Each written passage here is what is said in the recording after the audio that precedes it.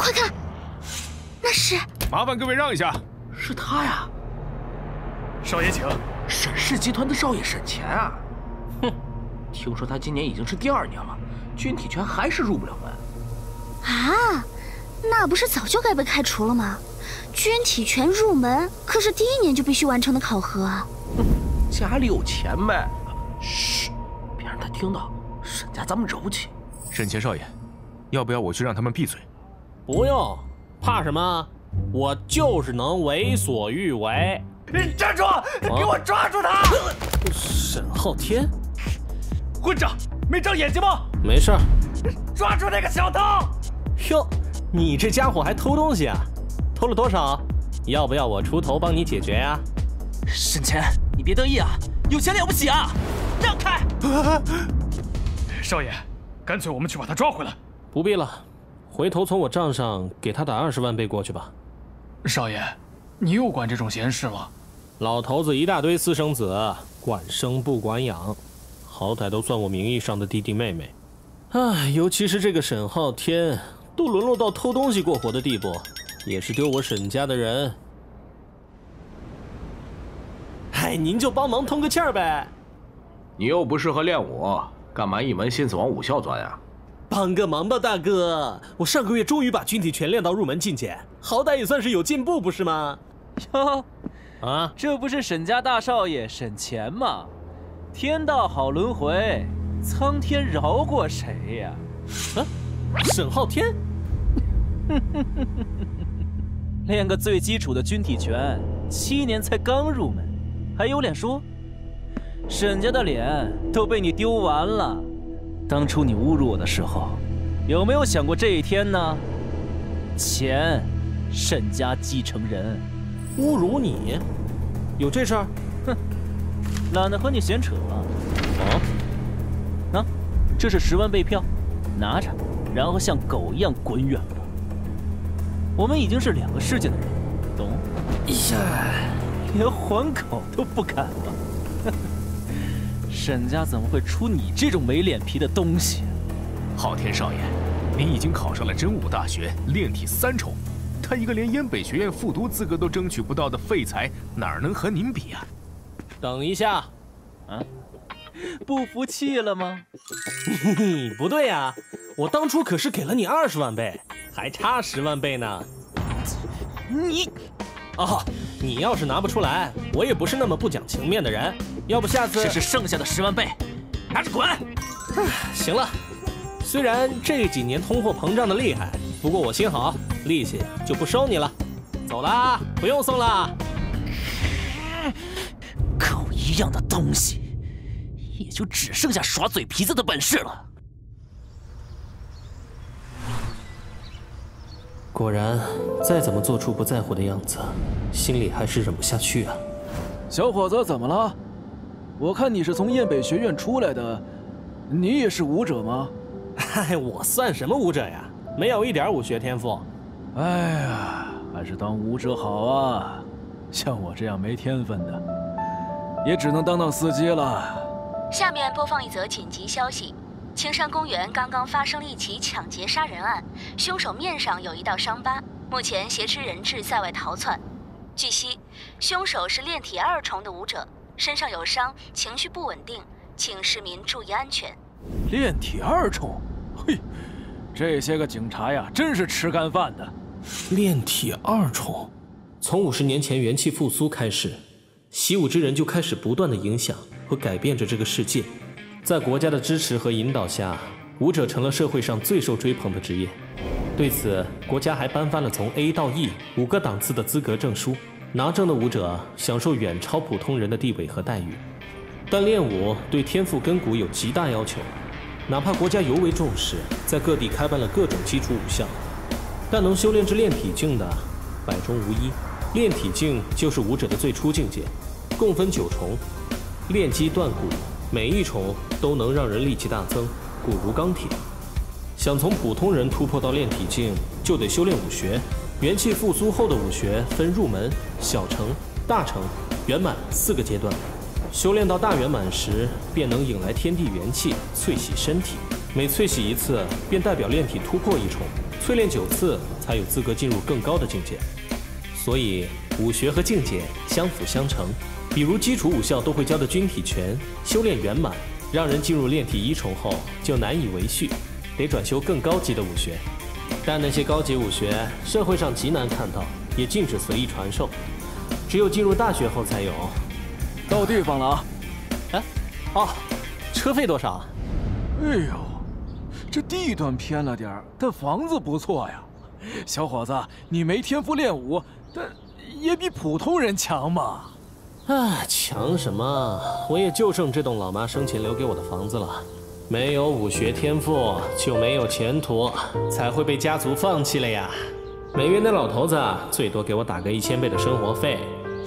现在沈家的继承人已经变成了沈昊天，切，那小子以前也是废柴，但2年前莫名其妙就开窍了。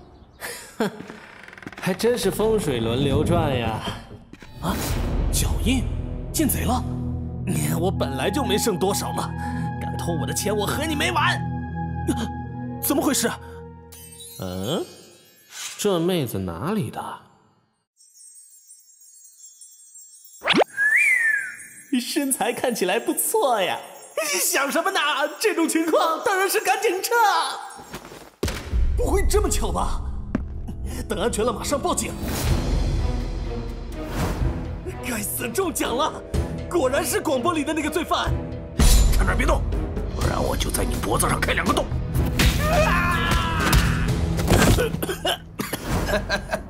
20万备票啊！有了这些，我就有办法逃出这座城了。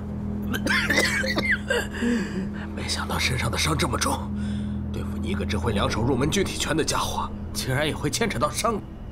不浪费时间了，先把你捆起来。这些备票最好是真的，否则等我回来立刻杀了你。好疼啊！这个世界没有武力，果然还是只能任人宰割。那个家伙回来后必定会杀了我，还真是有点不甘心呢。氪金系统启动。是谁？谁在说话？回答：本系统是多次元氪金修炼系统，赋予宿主在等价原则的基础上，可以以一般等价物进行氪金来修炼的能力。系统？小说里经常出现的那种？你现在在哪里？在我身体里吗？回答：正是你理解中的那种系统。本系统没有实体，已经与宿主灵魂绑定。和我灵魂绑定？你怎么突然就冒出来了？你这个系统到底是什么来历？回答：本系统信息有一定缺失，来历不可考，最早可追溯到宿主婴儿时期。本系统于那时便与宿主灵魂绑定。怎么可能？那你为什么到今天才启动？回答：本系统因能量匮乏，一直处于沉睡状态，直到宿主开始练武，本系统才慢慢吸收到足够启动的能量。哈？你的意思是，我之所以吃了那么多药，流了那么多汗水，苦练了7年都没什么进展，全都是因为你在吸我的能量？回答正确。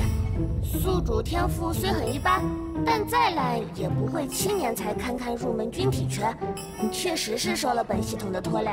我去，你之后不会还要一直吸下去吧？回答：不会。系统启动后，不会再从宿主体内吸取任何能量。那就好。哎，现在告诉我，你有什么能力？回答：本系统能力为2种，第一种是充值，将宿主所在世界的一般等价物，如货币、金银，转化为氪金所需的虚拟币。第二种能力是修炼，通过氪金为宿主已经掌握的功法提升境界层次。这么 bug？ 这种能力应该有什么限制吧？回答：第一，归属宿主的一般等价物，可通过触摸相关媒介，如纸贝、贝卡等完成充值。第二，提升功法境界层次，必须为宿主已经掌握的功法，要求至少为入门级水平。那你看下我现在的功法。检测符合标准的功法，军体拳，目前水平入门级，提升至小成需10000倍，提升至大成需10万倍，提升至圆满需100万倍。这价格真是……你早点启动呢！要是3年前我能直接氪到圆满。不过，现在也还不算太晚。所有人都知道，我是个没有练武天赋的废物。沈总，小钱少爷练武一直没有进展，现在国家在这方面很重视。真是没用的东西。对了，去查查我在外面的私生子，看看他们的天赋如何。所有人都觉得我只是一个混吃等死的纨绔子弟。家里有钱呗。嘘，别让他听到，沈家咱们惹不起。因此，我只能装作不在乎，去欺骗自己。练武有个啥用啊？以后还不是给我打工的？少爷说的是。然后不甘心的进行挣扎，还是不行啊。好了，少爷。啊？怎么了？慌慌张张的。听说沈昊天忽然成了练武天才，一夜之间军体全圆满，引来天地元气淬体，晋升炼体1重了。啊！死老头子无情的很，有了替代品，我就被毫不犹豫的抛弃了。不过只要有了这个系统，我就可以脱离困境。太好！这个声音，来不及离开了。你家伙回来的好快，还好，放生活费的贝卡还在。系统，全课程虚拟倍，给我把军体全提升到小成，不，大成境界。成功氪金9300倍，虚拟倍余额不够，无法提升到小成境界。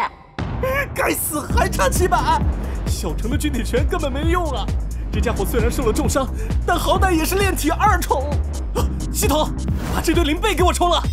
成功氪金462倍，还差200多！可恶，我一点都没有了。现在去哪里弄？发现可充值目标。不是我的也可以充值？归属他人的一般等价物需要直接接触一定时间来转化，中途不可打断，转化时间由价值量决定。这个时候就不讲究了。抱歉啊，妹子，你的钱千万要够啊！内袋还有扣子，好难解开，没时间耽误了。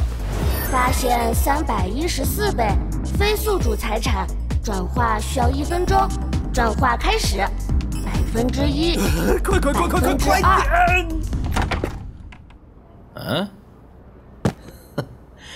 有几分能耐吗？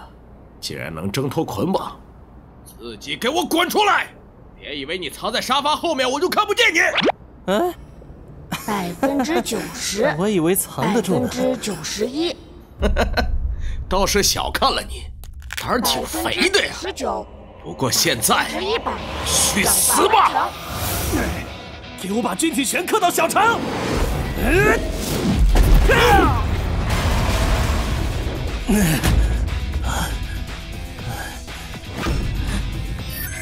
转化完成，军体拳已提升为小成境界。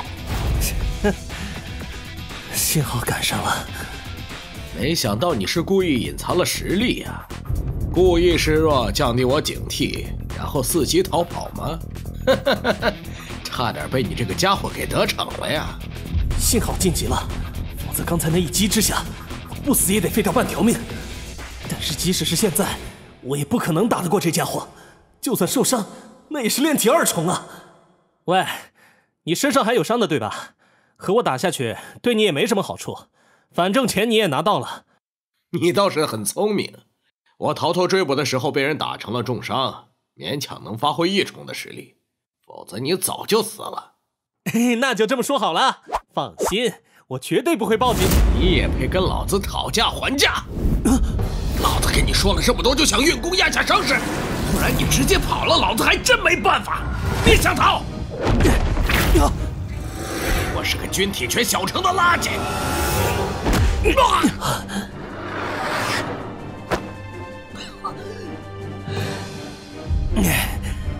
谁说军体拳没用了？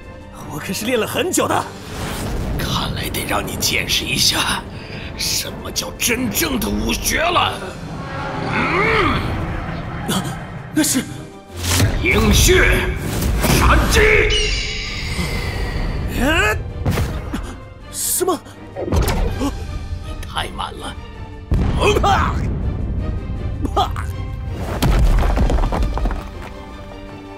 该死！一用招就牵动内伤，结果只使出了3分力。不过还好，已经解决掉这个家伙了。检测到归属权存在争议的一般等价物，宿主触碰到或被归属权重归宿主，是否进行充值？充值？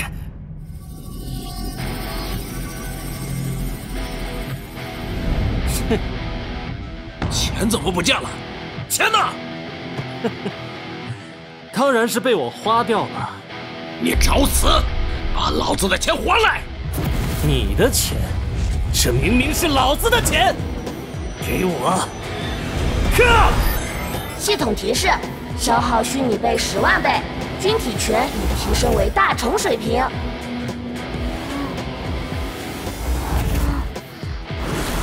接招吧！小心！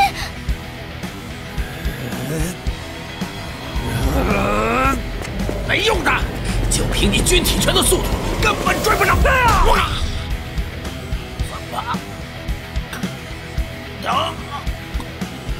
这是军体拳的杀招，弓步冲拳。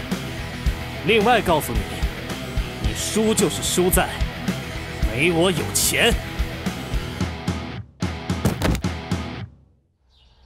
靠着氪金系统，我打败了人生首个敌对武者，然后我叫吴倩，以后有我帮得上忙的地方，您尽管说。哦，你有钱吗？我嗨，行了，没钱你说个毛线，哪儿来的回哪儿。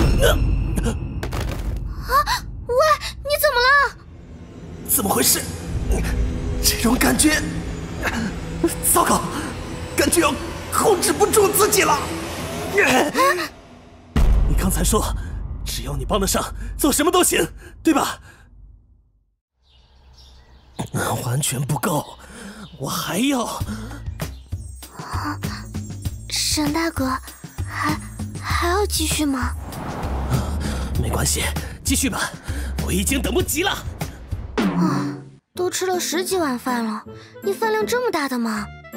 我也不知道怎么回事，刚才忽然感觉好饿，完全控制不住食欲啊！还以为你要做什么呢，原来是要我帮你弄吃的。终于缓过来了。我第一次见到饿成这样的人。其实我没那么能吃。算了，接下来总算可以忙正事了。你要做什么？哦，当然是把它处理掉了。你要不要来帮忙？我去洗碗。按照打怪必须掉宝的套路，这家伙应该给我掉点什么东西才对呀。钱他估计是没钱的，武功秘籍给我来一套行不行？还真有！炼体境秘籍鹰血手，果然有秘籍。鹰血手能让那家伙修炼到炼体2重，肯定比烂大街的军体拳强。我要是能把它氪到圆满，系统评估一下这本鹰血手，我氪它需要多少倍？回答：鹰血手宿主未入门，无法评估。切，你这个系统一点都不智能。这个鹰血手暂时先放着，等我有钱了把军体拳氪到圆满再说。等等，系统，我刚才饿成那个鸟样，到底怎么回事啊？回答：使用本系统氪金修炼，可以省略修炼时间，但并不能省略能量消耗。宿主感到饥饿，是因为系统抽取了宿主体内能量，用来突破军体拳。果然是这个样子。修炼功法需要消耗大量的能量，正常情况下是靠日积月累，一步步成长。我一口气把军体拳从入门氪到大成，差点被吸成人干。这还只是最普通的军体拳，换成高端点的功法，真的会死人的。以后一定要注意，不能氪得这么猛。小克怡情，大克伤身，强克灰飞烟灭。系统，告诉我，如果我现在就把军体拳氪到圆满境界，会有什么后果？回答：军体拳提升到圆满需要100万倍，宿主现有虚拟倍100076倍，余额不足。你甭管够不够啊，我问你会有什么后果？回答：对于还未发生的事，本系统无法预测后果，不过可以提示宿主，如果能量不够，在突破过程中，宿主会立即而亡。果然，太危险了，以后再氪金，还是先准备点高能量食物，比如丹药什么的，吃下去才行，别把自己玩废了。钱呐钱，我还是缺钱呐！修炼要钱，氪金要钱，吃药还是要钱，穷呐！这家伙究竟怎么处理比较好呢？要是被人看见了就麻烦了。不许动！沈大哥，出什么事了？这里还有一个同伙，一起带走。是。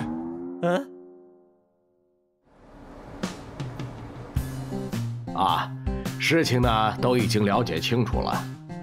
组织里对你制服武者歹徒的行为给予了高度的赞赏和肯定，并且认为这充分地弘扬了新时代下的青年不畏凶险、敢于奋斗的精神。这么说，我没事儿？你这是见义勇为，协助警方制服歹徒，不仅没事儿，我们组织内部还打算给你一些奖励。我们决定授予你荣誉市民的称号，以及1万倍的奖金。你要是没意见的话，就签个字。当然有。你们知道当时情形有多危险？当时歹徒威胁我要杀人质，我可是斗智斗勇，和歹徒进行了一场顶级的对决呀！我和歹徒你来我往，其中凶险根本都说不清，稍微有个差错就是命丧黄泉。我不是吹啊，他当时完全疯了，说要杀附近整个小区的人陪葬。这样吗？领导啊，我个人的安危其实无所谓，但我当时心系的是天下百姓，所以一下子临阵突破，终于打败了这名无比邪恶的歹徒。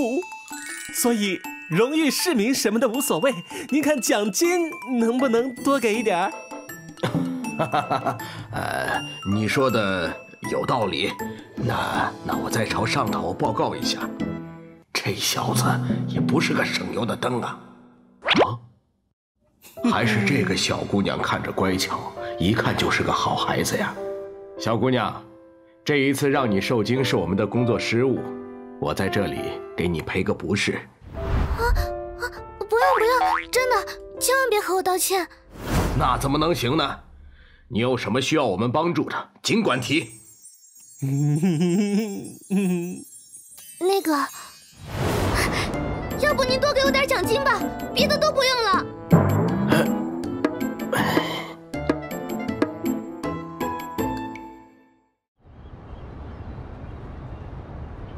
切，最后也才给了5万倍奖金，别，真是小气！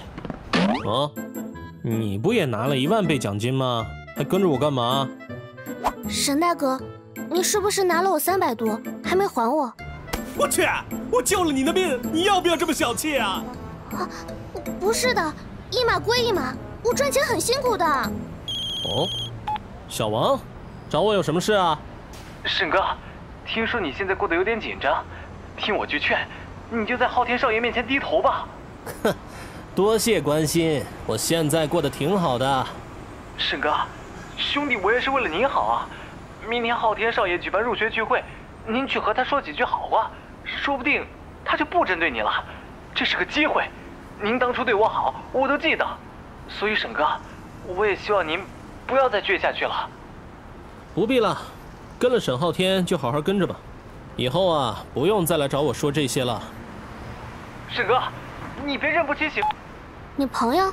曾经是。曾经？哎，你不是想要钱吗？我这里有份差事，赚钱多又轻松，来不来？你要干嘛？我跟你讲，我不干违法的事情呢。你想哪儿去了？只是薅点羊毛罢了。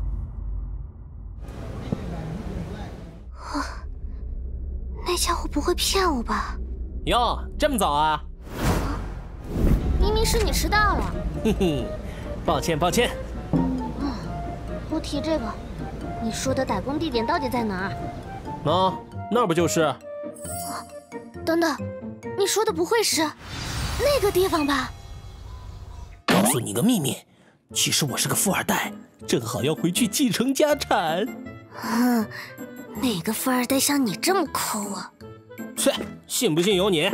到底来不来啊？等等我。有意思，好久不见，最近在忙什么呀？久仰。是哦。你们说沈浩天举办这个聚会到底是想做什么啊？这还用说呀？听说他现在已经炼体3重了，想要打算借此立威吧？哼，不是说他以前是个废柴吗？怎么忽然变天才了？梁小姐，昊天少爷已经等您很久了。哼，切，拽什么拽？昊天少爷看上你是你的福气。哎，看到那个保安了没？待会儿你就按照我说的去做。你不是这里的富二代吗？直接进去不行吗？为什么还要我帮忙？工资加500。交给我吧。时间到了，应该没有人再来了。哎，等一下！我的小白刚才跑进去了。小白？什么小白？这么大的一只小狗，我刚才看到它跑进去了。什么乱七八糟的？我们这儿没你的狗，快点闪开！我不管，我家小白丢了，我跟你没完。快点让我进去！说了没有就是没有，也不看看这是什么地方。再捣乱我不客气了。很久没有回这里来了。听说现在的沈家继承人沈浩天可是个武道天才啊。对，以前好像是叫什么沈钱的吧，不知道后来去哪儿了。谁知道呢？指不定被赶出家门了吧。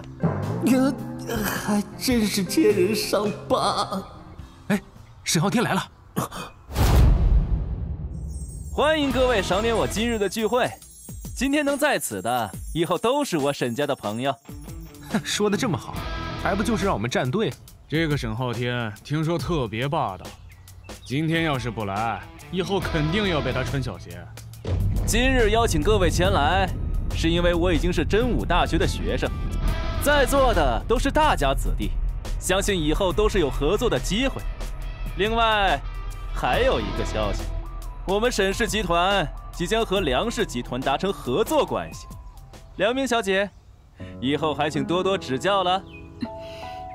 沈家和梁家要合作了，怪不得梁小姐也在这里啊。梁小姐，小姐，这是老爷的意思，您得有所表示。我知道了。沈浩天哪，我找你找得好苦啊！是谁？是你？那是沈钱。老弟，你可得为我做主啊！那个就是沈钱。他不是被赶出去了吗？嘘，这是别人家的事儿，咱们看戏就好。老弟，你是不知道哥哥最近有多苦啊！谁让你进来的？抓住他！别跑！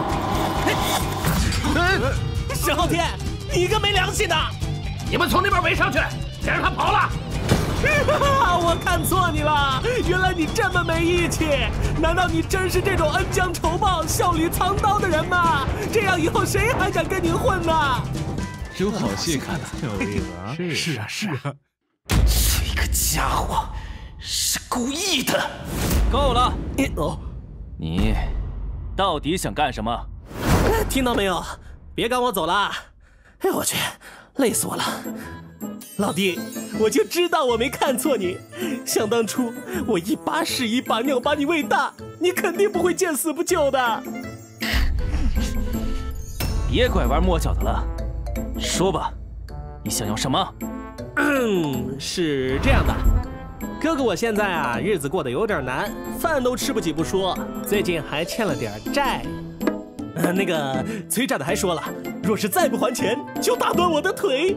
老弟啊，哥哥以前那么疼你，是不是该你来反哺报恩了？要多少？我就知道你这人够大气，以后不会让小弟吃亏，爽快。那啥，哥哥我欠的有点多，你就给个200万倍，意思一下吧。200万倍，该死！要不是不方便，真想把这家伙直接打成残疾。哼，哎呀，这个家伙是吃准了我为了沈家的颜面，不敢太过于为难他呀。不过，对不起了，让大家看笑话了。沈乾，我今天当着大家的面拿出50万倍来给你，应该够你安安稳稳的过几年了。切，真是越来越小气了。爱要不要？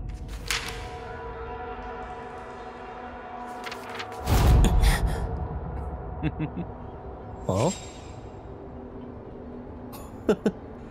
啊，弟弟你真是的，怎么拿东西都拿不稳呢？哥哥知道你从小没受过什么教育，但就算如今突然暴富，享受也要节制啊。你看你这身体虚的，废票这种东西怎么能随便乱丢呢？捡起来就好，希望你不要再继续游手好闲、自甘堕落下去了，好好找个工作。沈家也不能一直养着一个废人，是不是？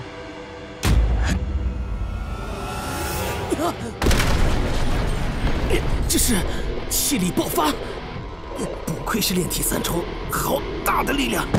换做以前的我，恐怕直接就趴下了吧。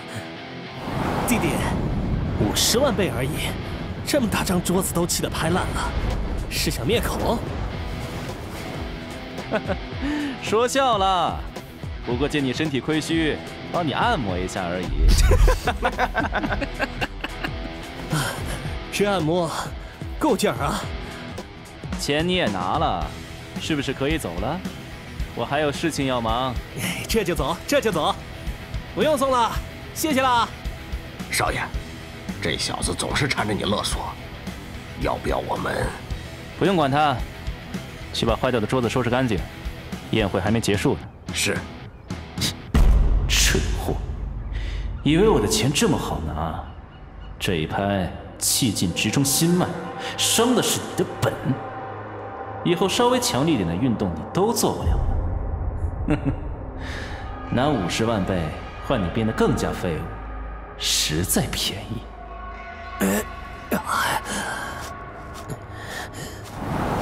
差点真的被他伤到了。刚刚演的还不错。应该没有暴露我军体大成的事儿，突然进步这么大，肯定会引起他的怀疑的。哼，不就是炼体3重吗？等我钱到位，分分钟秒了他。喂，你好到羊毛了，懒死我了，我还以为你要拖欠工资了。我像那种人吗？喏，你的1000倍工资。哇，你真的是富二代吗？这么大方！真正的富二代可不是我这个样子的。啊，对了，你还欠我314倍呢。啊，不是给了你1000吗？不是的，这是打工的钱，那是你私自拿我的钱，一码归一码，不能混的。以后就喊你抠门精。喊我抠门精也要还钱的。等等，你不是说工资给我加500吗？应该是1500啊。快，时间马上到了！等等我，一起去。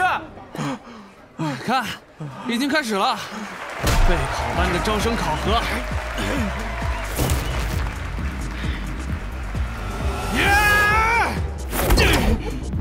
什么？站姿一塌糊涂，出手就是10成力。我平时都是这么教你的。潘大卫不通过，下一个高小波。主任，直接让老师去考核学生，是不是太严格了点？就算是把实力压制在炼体1重，让学生接老师3招才能进备考班，实在是有点为难他们了吧？哎呀，以前不是这样子的，是因为有人钻了空子，所以才改了规矩。钻空子？那是2年前的事儿了。以前备考班是通过学生相互比试，决出优秀的人才来招生的。每年也有很多以前没考上高等武校的学生来参加。结果当时一个叫沈乾的，硬是拿钱买通了所有对手，所有人都在演戏。哎呀呀，我投降，他太厉害了。结果那个学生连个最差的高等武校都没考上，成了我们燕北学院之耻。自那以后啊，我们就改了规矩，由老师亲自审核。这小子是个人才啊！这个门卫据说是个炼体2重的家伙，你得小心点儿，发出一点声音的话都会被他感知到。糟糕！哪个龟孙又想逃课嘞？梁明同学，不好意思，我吵到您午休了。哈哈哈！哪里的话呀？梁明同学参加完备考班的审核了？已经通过了。哈哈哈！好啊，我就知道你很有天赋，以后肯定比我强多了。那我继续回去工作去了。那个，刚才多谢你了。你今天来学校是想去参加备考班审核？啊？这个碰碰运气嘛。今年规则改了，你没办法行贿了。我今年靠的是实力，你信我？是吗？那你加油，我在备考班里等你。又被他帮了一次，以前欠的人情都还没还上呢。不能浪费时间了。还有没有人参加审核？这老师下手太狠了吧！没通过的都被打得挺惨啊！你们这一届真是我带过的最差一届。既然没有人参加，那么今天的招生就到此为止。等等！别急别急，还有我呢。我给你们讲，你们可别像前几年那个家伙一样，又开始了，否则我绝对会教训他，往死里揍的那种。那个，我想参加。你又想胡闹什么？哎，刘主任，你还没退休呢？退个屁！哎，主任，回来！主任冷静啊！哎呀，那么多学生看着呢。沈乾，就是老师们经常念叨的奇葩。我听他的名字听了2年啊。原来就是他呀！沈乾。怎么感觉我离开学校后好像还更出名了？哎，你不是毕业了吗？来这做什么？我是来参加备考班的审核。你想都别想！哎呀，主任，形象啊！为什么不能想？按照学校规定，毕业后的学生本来就可以通过参加考核来复读的。说了不行就是不行。燕北学院是修行武学的地方，不是用来让你胡闹的。你呀，不适合练武，还是早点找个别的工作去吧。切，难道还得去找校长投诉？让他参加。林老师，沈乾是吗？以前早有耳闻，可惜当年你在学校的时候，我才带别的班级，知道吗？我最看不起的就是你这种自以为有钱就了不起的纨绔子弟，可惜一直没机会亲自教训你。来吧，今天就让你明白，你这个玷污燕北学院的废物，离开了赖以生存的家族，什么都不是。林老师不会是要动真格的吧？他不会真的要上去吧？绝对不会，他肯定就是想起哄来的。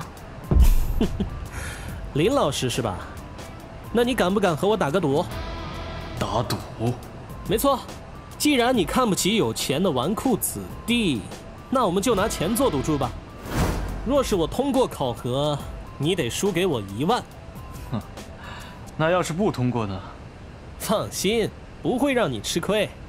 要是我没有通过考核的话，我给你10万。林老师，这赌你敢不敢接？天哪！10万！够了，这是考试，你们把这里当成什么地方了？林志，不许接！不必，如果你通过考核，那我也给你10万。你，主任，这个赌约他可以取消，但是我不能不接。因为他是学生，而我是老师。主任，您知道林志的脾气，这么多学生在看，他不可能会逃避，而且这事关一个老师的尊严。哎呀，我知道了，林老师，请严格把实力控制在炼体1重。另外，如果危及到学生生命，我会出手阻止的。放心，我保证下手轻点。沈乾，林老师就算把实力压制在炼体1重，他的经验技巧也要远远超出你的想象，希望你好自为之。放心，我会对我的行为负责。我跟老师对着干，他还真敢啊！我从来没见过林老师这么生气的样子，太吓人了。回来就闹这么大，真是你的风格。不过我很好奇，你会带来什么样的惊喜呢？考核开始，你准备好了吗？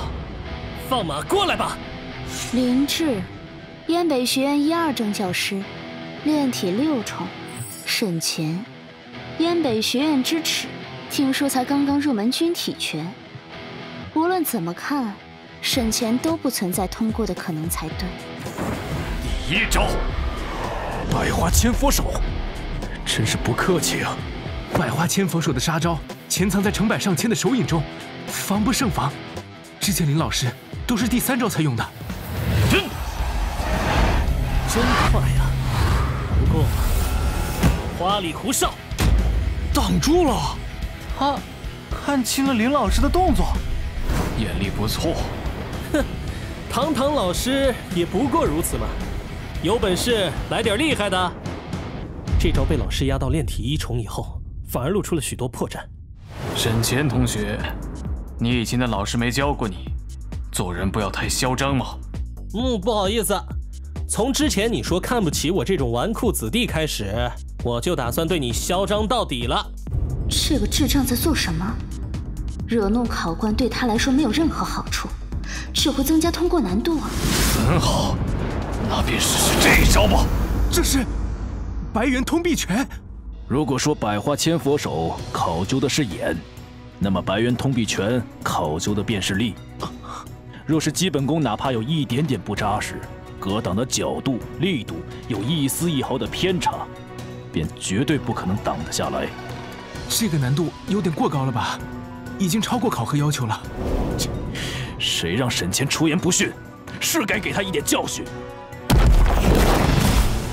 来得好！正常军体拳大成，仅仅是练法大成而已，没有千百万次的使用军体拳战斗的经验，打法根本不可能大成。而我不一样，系统的强化是全面的，可不管你是练法还是打法，所以，我真的很能打。体拳第8式，旋转别臂，跟之前那招一样，过分流利，反而导致动作有些微变形。这就是我的机会。怎么会？好精彩！主任，你看到了吗？他用军体拳化解了白猿通臂拳。行了行了，我没瞎。还真是的，大惊小怪。哎呀，这样的水平，他的军体拳不仅仅只是练法大成，甚至连最难的打法也是大成。你军体拳大成了，而且还是打法大成。你们是不是觉得我沈乾真的是那种不学无术的废柴？这老师流利了还这么大力气，差点翻车。纨绔子弟，修炼废物。我知道你们很多人私底下都这么叫我，所以我今天到这里，哪怕下毒也要向你们证明，我沈家的男人都是顶天立地、铁骨铮铮的汉子。来呀，用你最强的一招！我要是躲一步，我就不是沈家的人。好帅啊！原来沈乾同学是这样的人，一直以来我们都误会他了吗？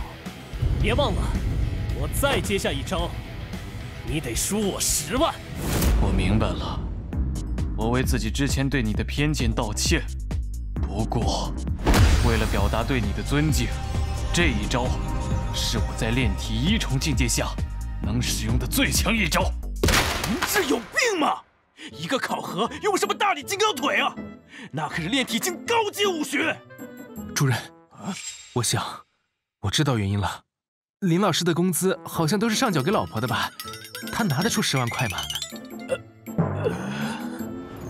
大力金刚腿威力极大，但有个缺点，就是蓄力时间较长，对战斗经验丰富的人来说很容易躲避。沈乾能把军体拳的打法都练到大成，战斗经验自然很丰富。但是沈乾既然不躲避，那为了保住自己的私房钱，最适合林老师的就是他的招牌绝学大力金刚腿了。这都叫个什么事儿啊！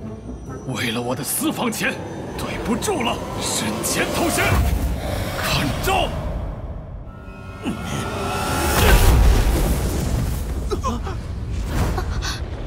林老师这一脚好厉害呀！妈耶，吓死宝宝了！还好我躲得快。他说什么？他刚才一下子是躲过去了吗？那个，刚才他是躲过去了，是吧？好像是的吧。沈乾，你，喂，3招过了，我通过了吧？混账！你说好的不躲的，逗你玩啊？你还真信了？你还说要证明沈家的男人都铁骨铮铮，还说我已经被赶出沈家了呀，不算在内了。另外啊，我觉得沈家的男人确实不是什么汉子。唉，果然还是老样子，还以为你忽然转性了呢。你耍赖！有本事你借我一招大力金刚腿啊！可以啊，但是得加钱，一脚10万。你行了，3招已过，按照规矩，沈乾通过考核。谢谢啊。可是他没有可是，愿赌服输。你是老师，更要以身作则。我知道了。另外，你2人在考核中公然打赌，败坏学风，临至禁教1周，沈乾罚金5万，直接从赌金里扣除。临至，你给他5万就行了。啊！喂，为啥？我凭本事赚的钱。安静。这位林老师以后可是你们的备考班班主任，沈乾同学，做人留一线呐。刘老啊，我忽然觉得吧，师生之间还是不用算得太细。算你识相。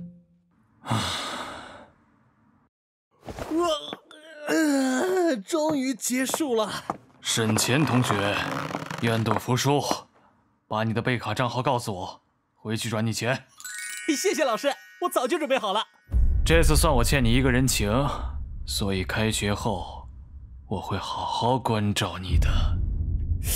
开学惹了班主任呢，这怎么搞？在线等，挺急的。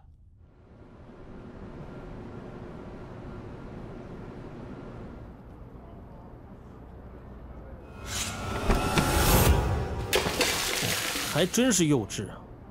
哟，这不是那个胆小鬼吗？言而无信，丢人现眼，这种人也能进备考班，真是丢脸！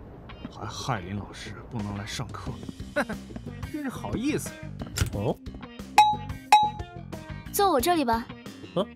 这里没人。哼，蛇鼠一窝。打扰了。同学们安静，林老师来不了了，这1周我帮他代课。同学们，喂，把课本不怕被我拖累8页。无所谓啊，我本来人缘就差。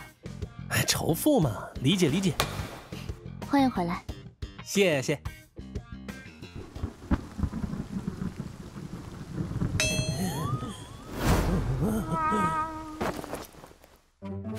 我的妈呀，这个备考班也太恐怖了吧！你就是沈乾对吧？你功课落得久，这些理论教材试卷你得全部做一遍。老师，有这个必要吗？我觉得实战就够了吧。哦，实战呐，好啊，我早就期待不限制实力的情况下和你切磋一下了。老师，我一定好好学习。这么多题怎么写得完呢？要是能来个人帮我写该多好。谁呀？这个点敲门。沈乾，帮忙！吴倩，你怎么？待会和你解释。有人在追我，拜托，千万别让他们抓到我，求求你了。哦。嘘。敲什么敲？不看看几点了？朋友，我们在找一个女生，她似乎跑到了您的家里。什么女生？你是哪个家族的人？想捏造绯闻坑我是不是？告诉你啊，你们这些手段我见多了，赶紧滚！大哥，看这房子也是个有钱人的主，咱们最好别给老板惹事儿。啊，朋友，我们是李哥的人，那个女生欠了我们老板的钱，还望给个面子。欠钱？那你找我做什么？还是你的意思是，我和那种债都还不起的穷鬼有交集？朋友说的有道理，抱歉深夜打扰，告辞。大哥，我们明明看见……没关系，回去查一查这人的门路，再做打算。是。他们走了。少废话，到底怎么回事啊？是我父亲，我爸嗜酒如命，还喜欢赌博，除了在家喝酒，就是出去赌钱。每次欠下债，他都跑得不见人影。这一次，他不知道怎么惹上了很厉害的人物，对方就冲到我家来找他。哼！既然老子跑了，那就拿女儿抵债吧。别让他跑了！这次真的对不起，我等下就走。以后他们来找你的话，你就说家里进贼了，不知道是我，这样不会连累到你。我会想办法还清我爸欠的债的。这么晚，你跑哪儿去啊？那种没良心的爹欠的钱和你有毛线关系？这次你能还上，下次呢？我这里挺大的，房子空着也是空着，你就先住我这里吧。真的？但是天下没有白吃的午餐，你得付出一些代价。你果然觊觎我的身子。切，比这个代价可怕的多。以后你就负责帮我写作业。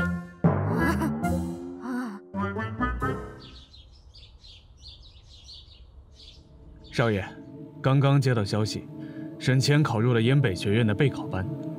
原以为他拿这50万会去花天酒地，没想到居然故技重施，贿赂考官进入备考班了。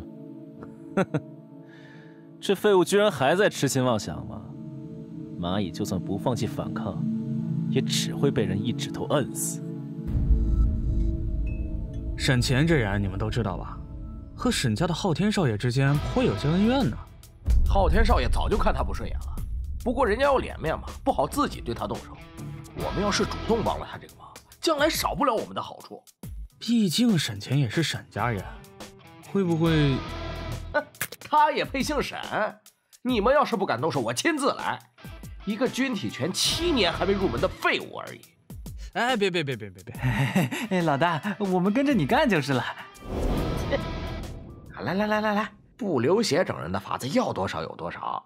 事不宜迟，咱仨今天就去找沈乾的麻烦，逼到他退学，咱们就能去找昊天大少邀功了。哦，没想到你们3个还挺有当狗腿子的主观能动性嘛。沈乾，我说小老弟，密谋坑人能不能选个隐蔽点的地方？这大白天的，这可是公共场合。你懂什么？这里没有监控，在这里，就算我们把你打成猪头，只要没有证据，谁也不能拿我们怎么样。真的没监控？你怕了吧？谁让你自己送上门来了？嗨，你们误会了，我的意思是，没监控，那我下手重点也没关系了。还以为能拿来练练手，谁知道这么不堪一击。大家都是大成军体拳，你们怎么这么不经打呀？不打了，不是我们要找你麻烦的。怎么样，服了没有？服了，都是我们的错，放过我们吧，下次见了你，我们绕道走。哟，那哪成啊？大家都是同学，绕着我走多不好看呢。我们可以有别的解决方案。哈，3个人就5000多倍，还有一粒气血丹呢。少是少了点儿，不过也是一番心意。下次见面，我们还是相亲相爱的好同学。您慢走。老大，这沈乾一下子变得这么厉害，我们怎么对付得了他啊？我自有门路，让他在学校待不下去。记着，待会儿要装得足够可怜。放心吧，大哥。主任，新来的沈乾简直就是混蛋，莫名其妙就把我打了一顿，你一定要为我们做主啊！不留写证人的法子要多少有多少。事不宜迟，咱仨今天就去找沈乾的麻烦。哎，你们也来了，我正放你们录音呢。你们3个给我解释解释。教导主任，我们弄错了。沈乾没有打我们。你们3个留下，把你们假装被打、陷害沈乾同学的事情给我说清楚。不错不错，好爽好爽。沈乾同学，我们3个错也认了，钱也赔了，能不能原谅我们？急什么？教导主任说了，你们想要消掉警告处分，需要我的原谅。放心，我这人好说话，只要你们多展现下诚意。沈乾同学，能打扰一下吗？我在这里，先代表其他同学向你道歉。哈？道歉？哎，这人谁啊？之前在班上都没见过呀。他叫张超越，是我们班排名第1的同学。学校特批了班级前3，可以不用每天来上课。沈乾同学，你没见过他也很正常。啊，我已经和班上的同学交流过了，他们也明白了，对新同学恶作剧是不对的。不知道为什么，感觉这家伙是我最不想接触的类型啊。张大哥，你就是我们的大哥呀！还有他们3个，既然大家都是同学，他们认错态度那么诚恳，你就别再欺负他们了。行，我原谅他们了。这家伙绝对是烂好人类型，我可不想跟他扯上关系。大家好好练习，备战这个周末的月考。只要能进入班级前3，就能拿到小还丹作为奖励。是小还丹呐，比气血丹还要高级的丹药。我现在缺的就是这种能瞬间大量补充气血的东西啊！看来值得拼一拼排名了。不过只靠军体拳应该没啥希望，估计得……哟，这不是沈哥吗？别来无恙啊！听说我那3个小弟和沈哥有些误会啊？有何贵干？这家伙是朱家宁，这厮是个标准的墙头草。当年跪舔我沈昊天发达之后，立马就转头跪舔沈昊天。听说你的军体拳已经大成，我刚好有一些不懂的地方，能不能请你指教一番？哦，对了，那边的擂台刚好空了。小老弟有兴致啊，就怕我学艺不精，耽误了你。对了，这个朱家宁已经练体1重了，说自己不懂军体拳，骗鬼呢。张超越同学，沈乾同学，这位朱同学说，他对于军体拳有几处不懂的地方，想向人请教。有什么不懂尽管问我，大家都是同学，就该互相帮助嘛。被这家伙逃了呀！继续待在学校里，肯定还会被朱家宁借机找麻烦。这几天干脆请假，先想办法提升实力，面对月考。什么？你要请几天假？老师，我是真的身体不舒服，必须得休息2天。之前看你那么认真地写完了理论作业，很多地方的见解都挺不错的，还以为你小子洗心革面了。请假可以，作业还是得写。要是乱写，当心你的学分。啥？意思是吴倩那小妮子代笔不是随便写，还写出了点门道。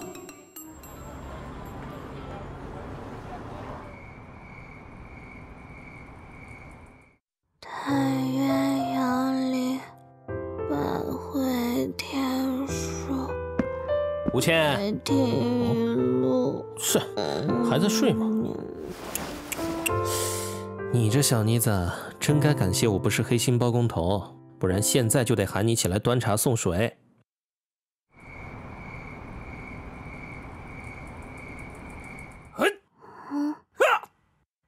这是沈乾回来了呀？他人呢？他居然这么晚了还在练武？他练的是这门阴血手，但是为什么他的招式看起来有点怪？还是不对，总觉得发劲的方式和之前那个匪徒不一样啊。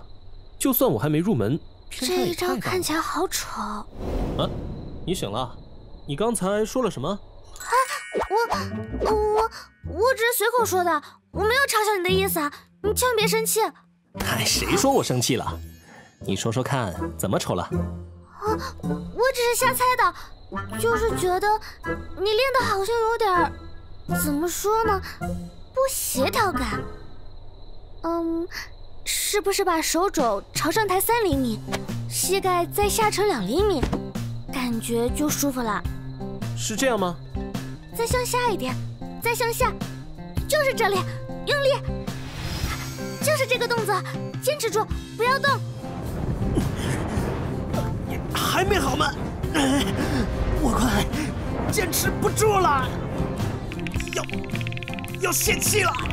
不要泄气，再坚持一会儿。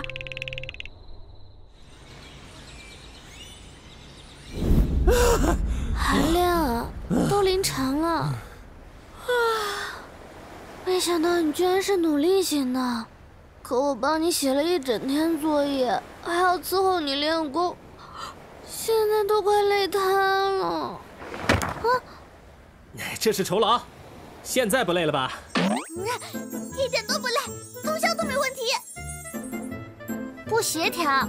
吴倩在习武方面有一个特殊天赋，可以一眼看出别人练武时候的动作姿势与书上所写符不符合。若是摆出的姿势不协调，在他眼中会产生违和感；而若是动作姿势到位，则会在其眼中呈现一种异样的美感。只可惜他只会看，但自己的肢体很不协调，完全浪费了这种天赋。阴血手共计2层境界，第1层入门达成，提升至小成需3万倍，提升至大成需30万倍，提升至圆满需300万倍。阴血手第1层，终于入门了。阴血手作为炼体境的普通武学，有2个层次可以修炼，最终可以完成2次天地元气淬体，不像军体拳只有1层。这样算起来，我能完成3次淬体，最终成就炼体3重的武者。想要进入血髓境的基本前提就是炼体9重，一般武者淬体9次以后，就会直接开始血髓境的修行。一个人的财富和精力有限，所以绝大多数武者都是选择到了及格线就进行下一层大境界的修行。极少数有资源有天赋的天才可能会选择在低境界继续修炼，但也有极限。历史上炼体境最强的一个家伙，也就是炼体15重，结果还没等他继续憋下去，寿限一到，直接嗝屁了。而我就不一样了，只要有足够多的炼体境秘籍让我学，我想炼体多少重就能炼体多少重。不过饭要一口一口的吃，我现在的钱连氪到军体拳圆满都不够。阴血手的实战应该比军体拳要强不少，哪怕只是第1层。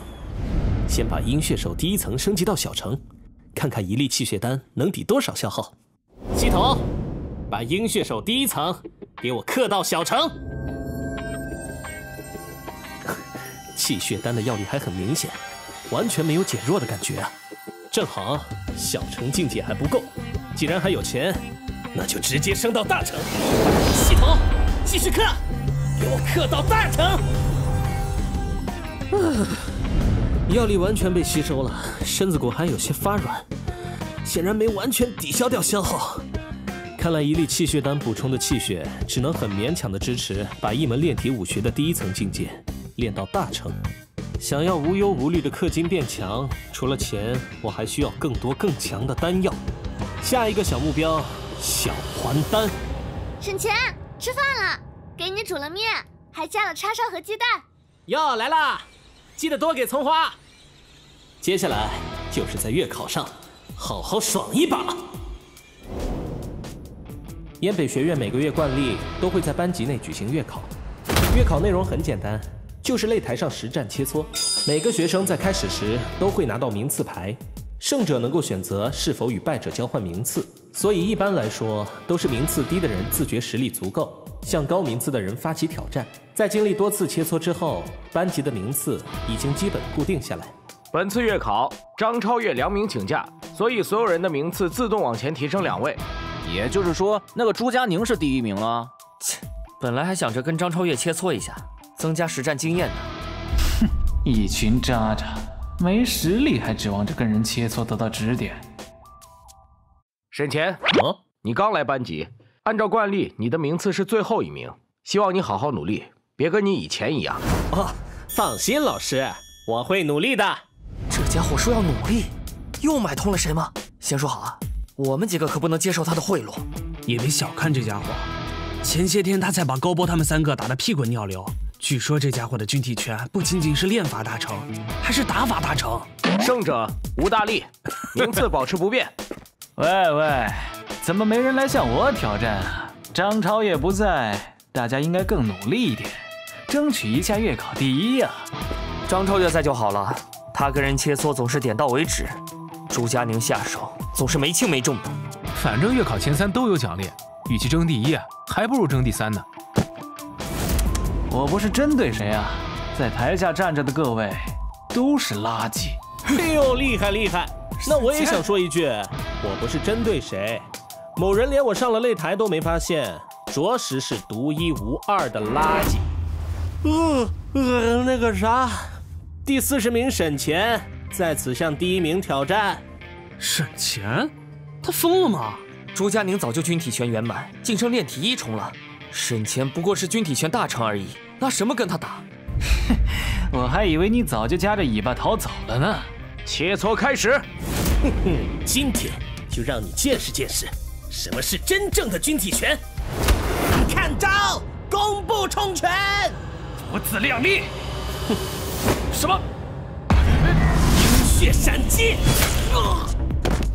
胜者沈乾，怎么可能？第1名。你用的根本不是军体拳，犹豫就会败北。沈乾居然一招就秒杀了朱佳宁，那一招好像是鹰血手的杀招。他不仅掌握了大成军体拳，还掌握了一门至少入门的武功。看来沈乾这回要拿班级第1了。哎，等等，这什么情况？好厉害，好厉害！我真的打不过他呀！胜者魏攀，名次提升，第1名。这货不是沈乾来之前的吊车尾肥攀吗？军体拳只有入门水平的暴发户2代。老子不服啊！凭什么肥攀也能拿第1？我去挑战他，第1是我的。我认输，千万别打我的脸啊！胜者李立武，名次提升，第1名。这位同学，我们来切磋一下吧。别，您别动粗，我认输，这块牌子给您。这才乖嘛！现在又轮到我第1了。至于咱俩就不用比了，我肯定不是对手呀。这就是拿第1的感觉，真是爽死了！本人的服务宗旨就是顾客至上，您的满意，我的动力。下面麻烦您根据这次的服务结账。卑鄙无耻！连比都不比，直接换牌子，太明目张胆了吧？胜者朱佳宁，名次提升。打不过沈乾，我还打不过别人。虽然第1被抢了很不爽，但是只要能进前3，就能拿到奖励。老子现在很不爽，先拿几个低名次的渣渣出口气。喂，小子，老子向你请求切磋。轻轻松松啊，别怪我说实话，就你们这点实力，还是早点回家比较好。可恶，打不过沈乾，拿我们来出气算什么本事？拿我们1、20名的人开刀，朱佳宁太过分了。哎，几位同学，不知道你们有没有兴趣了解一下我这边的提升名次的套餐服务？胜者朱佳宁，名次提升，第10名。差不多了，第11名。该挑战前3的人了。朱同学，沈乾，咱俩好好切磋一下如何？朱佳宁对战潘伟，朱佳宁胜。朱同学，朱佳宁对战张二宝，朱佳宁胜。朱同学，朱家宁对战谢飞机，朱家宁胜。朱同学，就这样，每当朱家宁挑战谁，我就向败给朱家宁的人推销套餐，帮助他夺回排名。最后，欢迎下次光临哦！哎，快看看！不要靠近我呀！真惨呐，朱家宁排到了最后一名。是啊，这就承受不住了。行吧，我也不是什么恶魔，下次就不找你玩了。话说这次真的赚翻了。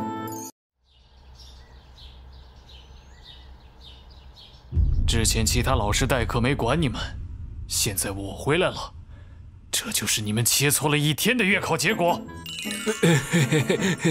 谢谢老师的奖励，我们会继续努力的。沈乾，林老师，你看我干嘛？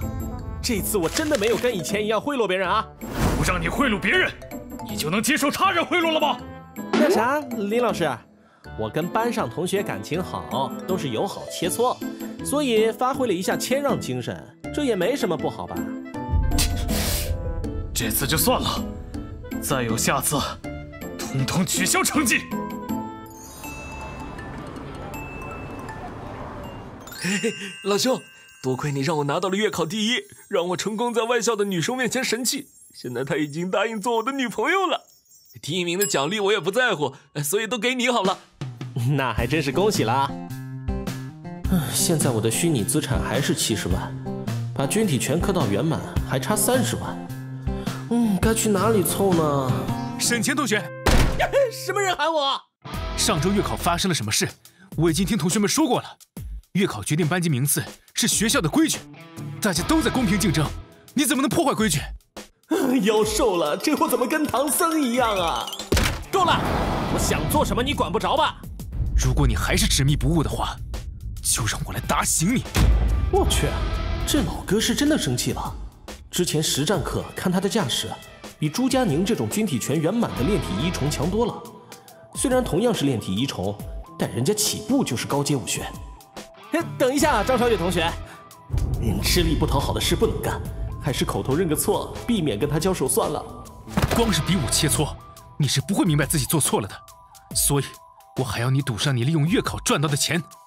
如果我打赢了你，你就把这些钱全部还给同学们；如果我输给了你，我就付给你等量的钱。你说真的？那可是30万！男子汉大丈夫，说出去的话就一定会做到。成交！呸！一言为定。听说了吗？备考1班今天有人申请借用擂台，是张超越回来了，好像是他看月考作弊的沈乾不爽，所以提出了单挑。张超越加油啊！打倒沈乾！沈乾同学，请赐教吧。我说，老哥，你可是班级第1，能不能让我3招啊？虽然我的原则是不打没把握的仗，但是只要赢过他，就能赚到让军体拳升级到圆满的钱，机不可失啊！当然可以，请趁着张超越说话的功夫出手，太卑鄙了！沈乾，你这无耻小人！沈乾同学，你的鹰血手果然厉害，我差一点就没防住。是，我猜的果然没错，这家伙实力很强，实战经验也不差，而且这家伙练的是某种硬气功，以我现在的实力，打不破他的霸体。沈乾同学，继续出招吧，你还可以出2招。这下头疼了，以他的炼体境界，施展出的硬气功，只要分心就会有破绽。但是这小子显然是心智坚定的类型啊！沈乾、张超越，你们怎么打起来了？梁同学，我不是在欺负同学啊，我只是，主要是因为那个月考上发生了那样的事，我觉得应该要主持公道。看来这青头仔喜欢梁明啊！哎，张超越，我出招啦！啥？出招？出什么招？鹰血手！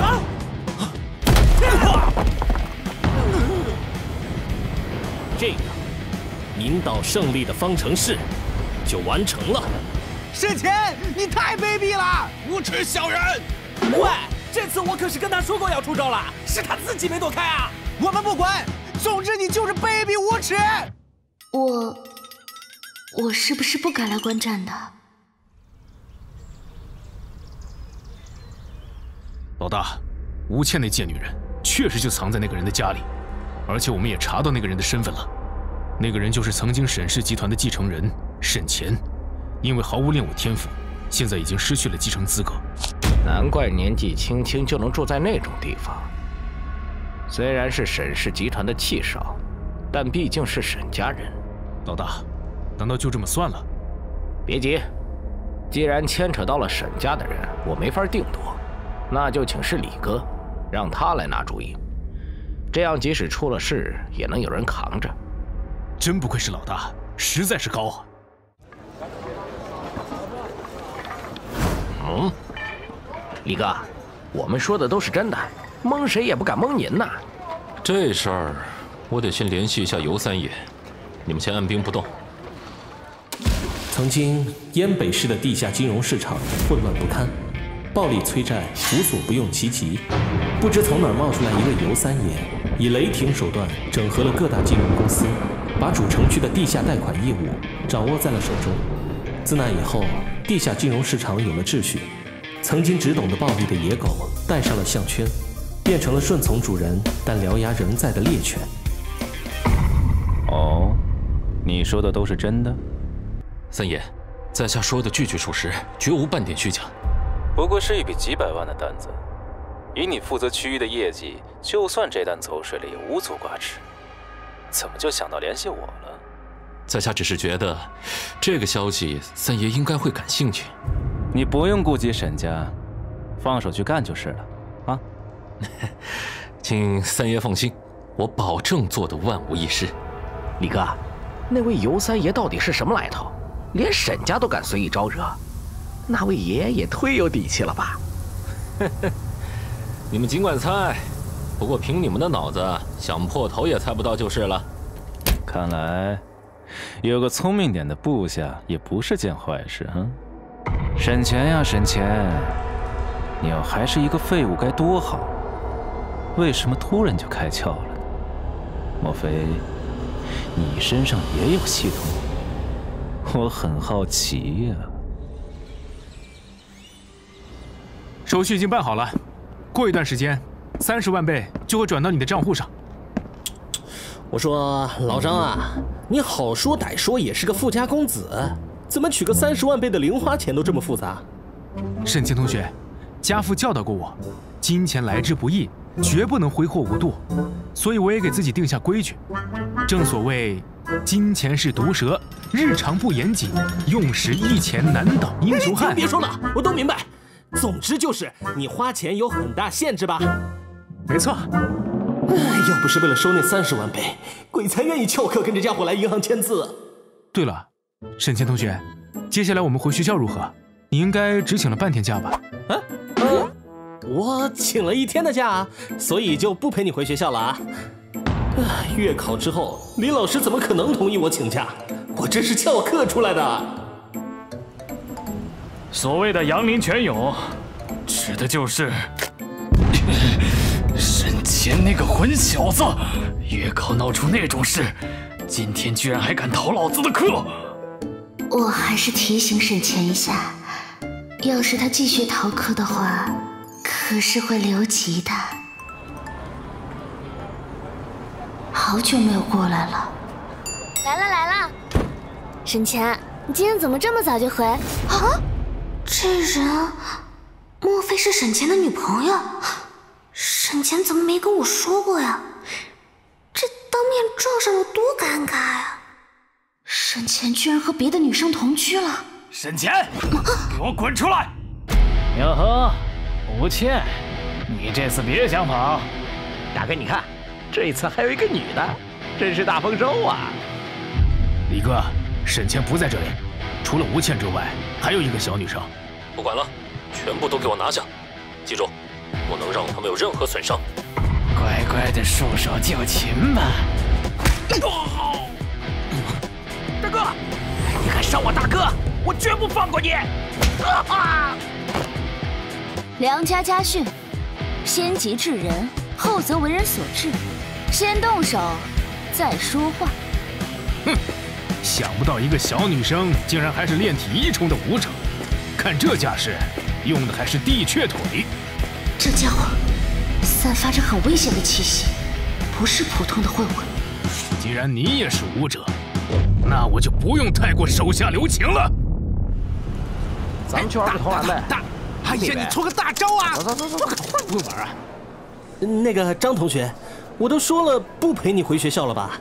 小还丹被我放在家里，等30万到账了，就回去吃药升级我的军体拳吧。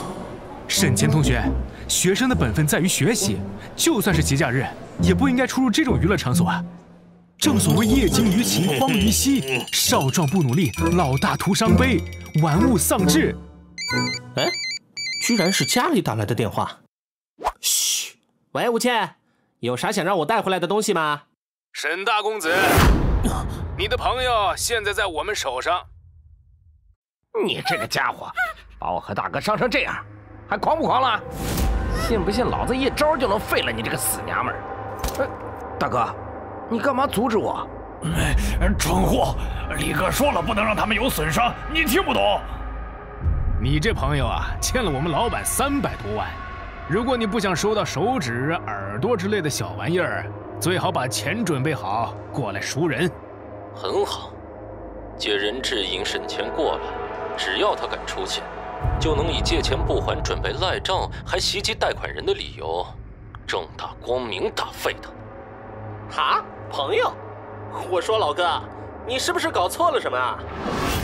不能从声音中暴露出慌张，不能让他们占据主动。那女的只是我雇来的保洁小妹，鬼知道她欠了你们钱呢。她的事跟我没关系啊。倒是你们，保持冷静，然后几个不知道从哪里冒出来的小混混学人绑架，你们知不知道我是什么人呢？信不信我一个电话让你们牢底坐穿？沈乾，你难道就不怕我们对人质动手吗？啊，我有什么好怕的？要不要开个视频通话，让你看一眼我抠脚打游戏都能秒杀全场的帅气操作呀？再见了您嘞！反客为主，这家伙竟然不吃危险。看来是小觑这位沈大公子了。不过我们这一次可是有额外收获的。沈乾同学，你怎么接了个电话就急匆匆出来了？安静点，我正在思考。这么快就来了，还真是不给半点思考对策的机会啊！喂，又干嘛？这么急匆匆打电话，你们是准备好辩护律师了吗？还是说打算庭外调解啊？沈大公子，别着急嘛，我这边啊还有个人呢，你还有个女朋友，她也在你家呢。啊，我还有个女朋友？沈乾同学，什么事啊？喂，你们几个脑子没进水吧？我哪来什么女朋友啊？别废话，少给我装蒜。总之，我们现在手上有2个人质，你们想怎么样？很简单，这件事你不许声张，马上带300万赎金单独过来，只要我们收到钱，保证立刻放人。这就挂断了。沈乾同学，到底是怎么回事？你干嘛捂我嘴啊？我有个朋友被绑架了，现在绑匪要我拿钱去赎人，不然就撕票。岂有此理！还有没有王法呢？快去报警啊！报警是最后的选择，万一对方撕票，就完蛋了。那个，你能帮帮我吗？放心，这种事义不容辞。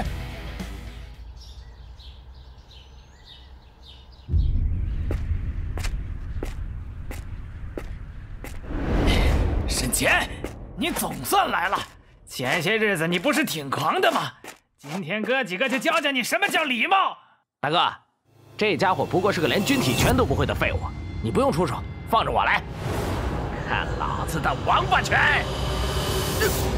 什么？这是金钟罩！你不是沈乾？你们这群拿武功为非作歹的败类，准备好接受惩罚了吗？喂，外面打起来了，我们要不要出去支援呢？不用管，李哥说了，我们只要看好人质就行。既然如此，为了奖励你们尽忠职守，送你们免费参加周公的下期提高班吧。很好，声东击西作战非常完美。接下来只要救完人跑路，就更完美了。我一直在猜另外一个被绑架的妹子到底是谁，真没想到竟然是良民你。这群蠢贼肯定没认出你来吧？应该是了。沈乾，我们快逃吧！啊？为什么？这帮家伙不是普通的混混，他们中有一个炼体1重的武者，用的功夫还是……停！老子的武功不用你帮忙解释，让这小子亲身体验一下不是更好？小子，老子可没有被你这劣质的声东击西骗到，一直隐藏着气息坐镇在这里。李哥说了，对付你老子可以不用留手，就算错手把你杀了也没关系。你想好遗言了吗？遗言？呀死了，气性！既然你浪费了老子的怜悯，下地狱的时候就别怪老子没给你机会，受死！铁山靠，是吧？饮血闪击！你不会以为我真就这么一个人跑过来吧？我也是有朋友的。你的小弟都是乌合之众，凭什么拦下张超越？单对单我不是你的对手，所以我肯定会以2对1啊！你就安心呀，西了。老张干得不错，没想到咱俩还挺有默契的啊！幸好我也过来了，这群混蛋竟然敢绑架良民！话说良民啊，我救人可不能白救，你能不能帮我向你老爹讨点好处啊？我要求不高，1麻袋小还丹就能满足了。沈清同学虽然嘴上说着是为了好处才救人的，但其实他真的很担心他们的。什么声音？小心！怎么可能？那家伙居然还能站起来！好险好险！要不是身上有李哥给的护身符削弱了他们5成力量，这回真要阴沟里翻船。可恶啊！我好不容易才求到1张符，就这么用掉了。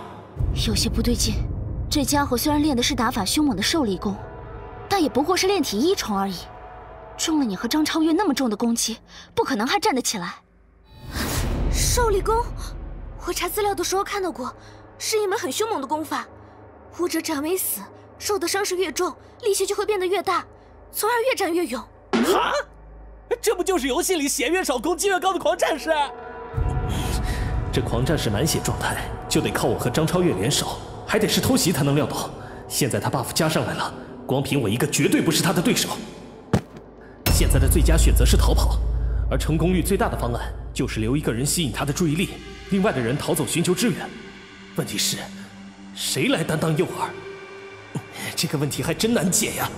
沈乾同学，你快带良民同学他们离开，这里有我挡着，赌上武者的尊严，我绝不会让他追上你们。拖住他就好，别拼命，我很快就带人来帮你。啊，我相信你。可笑，你这毛头小子也配叫武者？我绝不会输给你这种拿女人做人质的下三滥！找死！你要是全胜状态，我都拿你没办法。都重伤了，居然还想阻挡老子？老子，松手！我说过，绝不会让你追上。松手！松手！松手！松手！松手！扎着就乖乖躺着，白白浪费了老子这么多时间。竟然还不肯放弃，那就别想离开这里。住手！沈乾梁明他们已经安全离开了，我也搬来了救兵，你赶紧疗伤。太好了！这个1根筋的家伙没听懂我说的话吗？拖一下时间，别拼命。要是我晚来一点，他绝对要死在这里。哼！没想到你居然还敢回来，你的援兵呢？就在这里。就凭你，刚才那个家伙好歹还是炼体1重，你呢？你个垃圾，连炼体1重都不是，你配呀！如果你打算把这没品的笑声当做你的遗言，我也不反对的了。什么意思？我的意思很简单，把我的朋友打成这样，你应该做好了被我打得连你老母也不认得的觉悟了吧？从我懂事开始，我就是作为沈氏集团的继承人接受着教育。我那个不近人情的老爹见我的次数并不多，但每次见面都会念叨：身为沈家的继承人，在做一件事之前，你必须学会算。算？遗憾的是，直到我被赶出沈家，才知道那老东西说的很有用。沈家不需要你这个毫无武学天赋的废人。从今天起，你不再是沈家的人了。算清楚，这样做是否会损害到你的利益？我们公益团体需要您的一份爱心。某某公益团体被曝挪用善款的黑幕。我去，还好哥没顺手给钱。算清楚，这样做能够为你换来多少利益？需要算清楚的不仅仅是金钱，还有名誉、地位等等各种形式的利益。算到算无可算，然后再做出利益最大化的选择。虽然不想承认，但是凭借那老东西的教诲，我才能走到这一步。现在分析一下现状，这个大块头表面上是来催债的，但是10有8九是针对我而来的，而我打赢他的概率几乎为0。所以让张超越拖住他，我带着梁明他们逃走，请求救援是最安全，也是对我来说利益最大的选择。但是，你快带梁明同学他们离开，这里有我挡着，赌上武者的尊严，我绝不会让他追上你们。我说过，绝不会让你追上。有的时候，做一件事哪怕成功率接近于0，也比选择逃避、后悔一辈子来得好啊！想逃？你以为逃得掉吗？之前用语言挑衅激怒了这家伙，让他出手更加狂猛，但是失去了准头。一切都在计算之中。臭小子，还挺灵活的。前面拐角是机会，只要能够冲到房间里拿到小还丹，然后拖到30万到账，就有可能逆转这个局面。就是现在！你以为你逃得掉吗？这个长度刚刚好。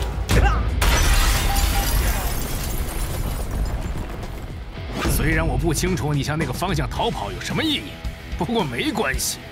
现在的你已经被我逼入绝境，不管那个方向藏着什么，都已经无关紧要。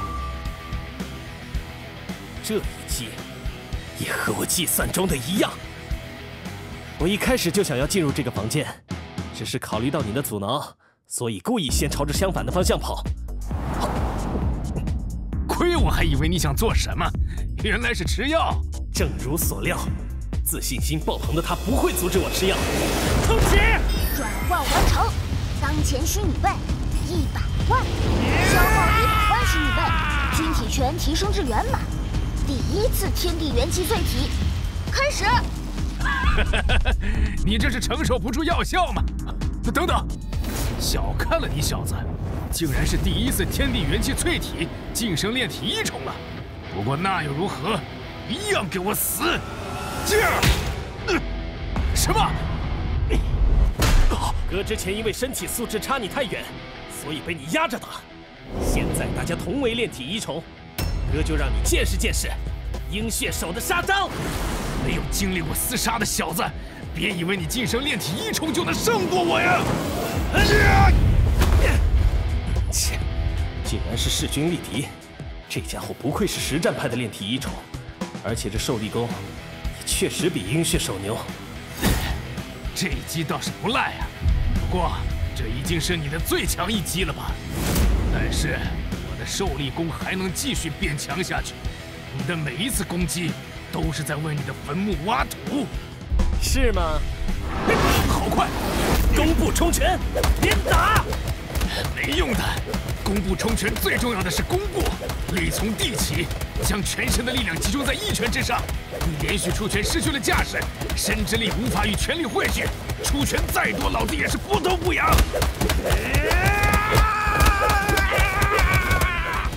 而且因为受力功，老子的力量变得更强了。继续下去，老子只要弹一弹手指就能解决你。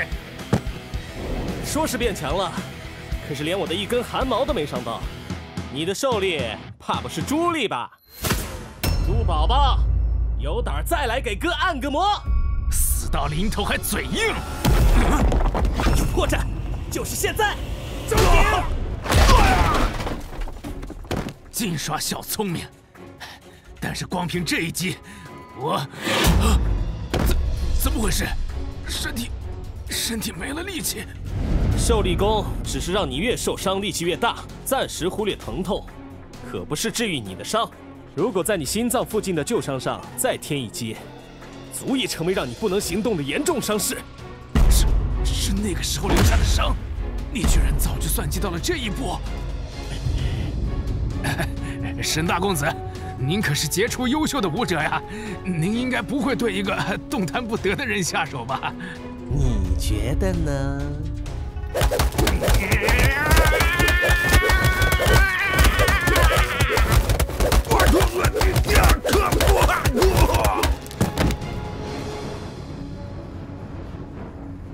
我说到做到了，把你打得连你老母都不认得。好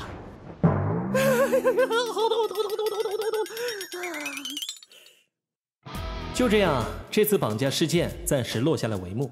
前来挑事的混混全部被逮捕拘留，那个炼体一重的武者也被戴上了特殊的镣铐，关押了起来。那家伙身上除了一张破符，竟然什么东西都没有，连钱都没有带。我原本还指望能摸到一本受力功呢。我说长官大人，你是不知道当时的情形有多危险。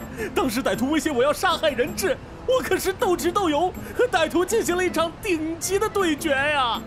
小伙子，我咋感觉你这话听起来这么耳熟呢？怎么又是这个不省事的小子？对了，我突然想到一件事，这次抓到的武者一看就是心狠手辣、黑心残忍的，您一定要查一查他的案底，没准背负了好几条人命呢。报告，此人的指纹与 DNA 记录已经核对完毕。嘿，我去，领导，你这办事效率还真高啊！还真让你小子说中了，这家伙是个在逃犯，整了个容，重新回到了燕北市。真的？那我帮你们抓住了他，是不是能领个奖赏啊？放心，我会帮你去申请这个家伙的赏金的，你就安心回家去等好消息吧。没想到抓到了这家伙，如果顺利的话，没准能够从他口中问出那个人的罪证啊。怎么还不走？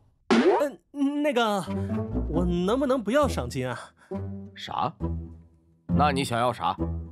这小子不要钱，这才几天没见就转性了，不应该吧？这家伙带着那么多人上门挑事，背后肯定有人指使。我只求能参与调查，跟你们一起抓住背后的大鱼。不把幕后主使干掉，我寝食难安呐。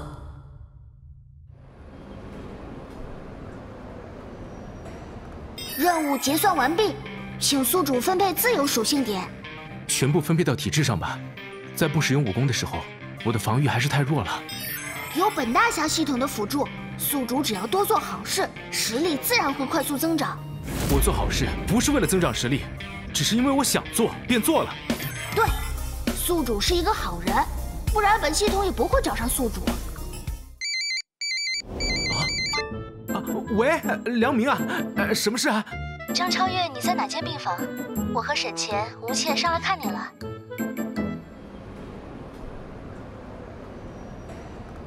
李哥，都这个时候了，您别不说话呀！给兄弟们出个主意，到底该怎么办啊？各位害怕的，不就是怕招惹上梁家吗？据我所知，梁氏集团的总裁是一个斯巴达式的父亲，只要没有真的伤害到他女儿，他就不会亲自出手，他只会冷漠地告诉女儿，要想报仇就自己动手。换言之，我们的对手只是一个涉世不深的大小姐，拿什么跟我们斗？原来如此，真不愧是李哥，深谋远虑啊！原来如此，李哥，不好了，我们对外做账用的账户被银行冻结了。你说什么？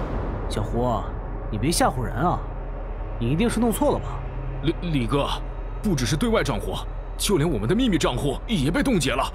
李哥，之前跟我们对接的那个公司取消了和我们的合作洽谈。李哥，我最近总感觉出门的时候身后有人盯着。李哥，我的电脑好像被人入侵了，盗走了重要数据。李哥，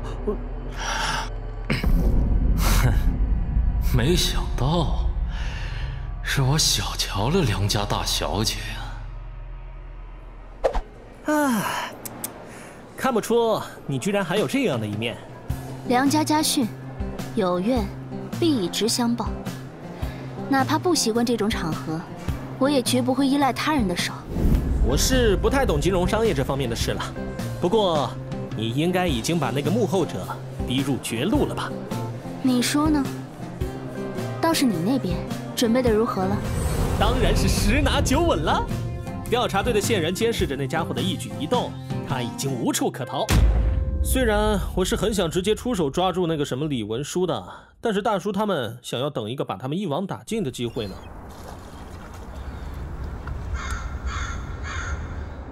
兄弟们跟我出来混这么久，也算是同甘共苦过。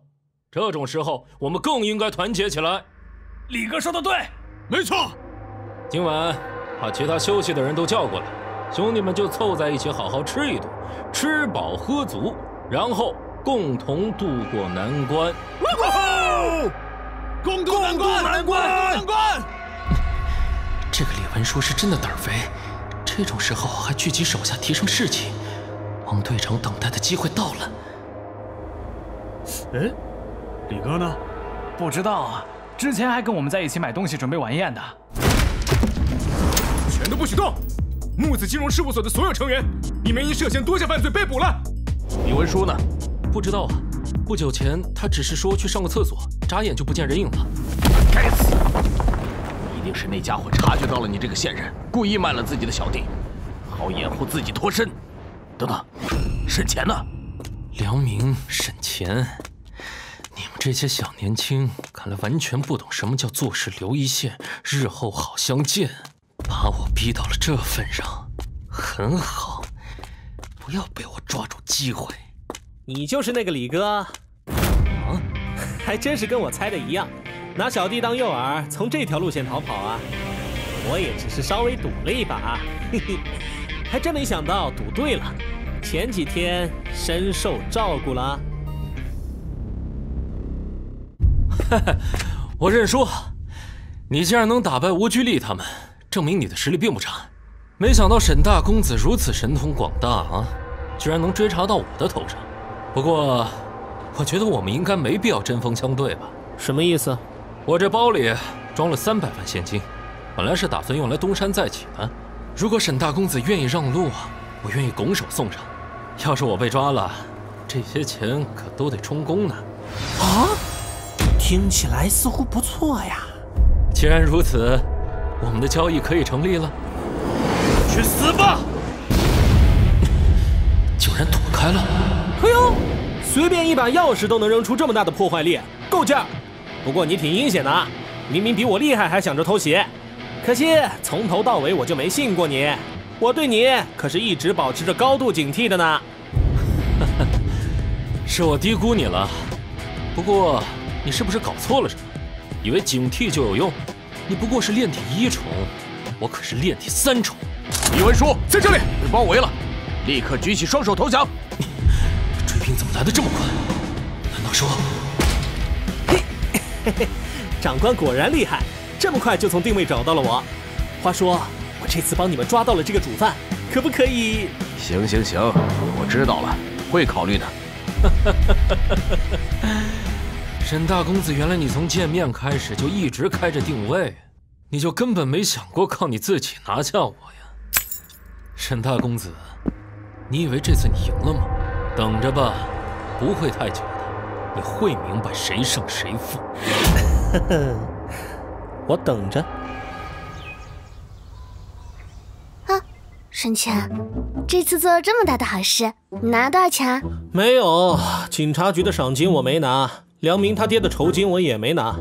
哎，吴倩，你知不知道对你来说最赚钱的工作？啊，对我来说最赚钱的工作，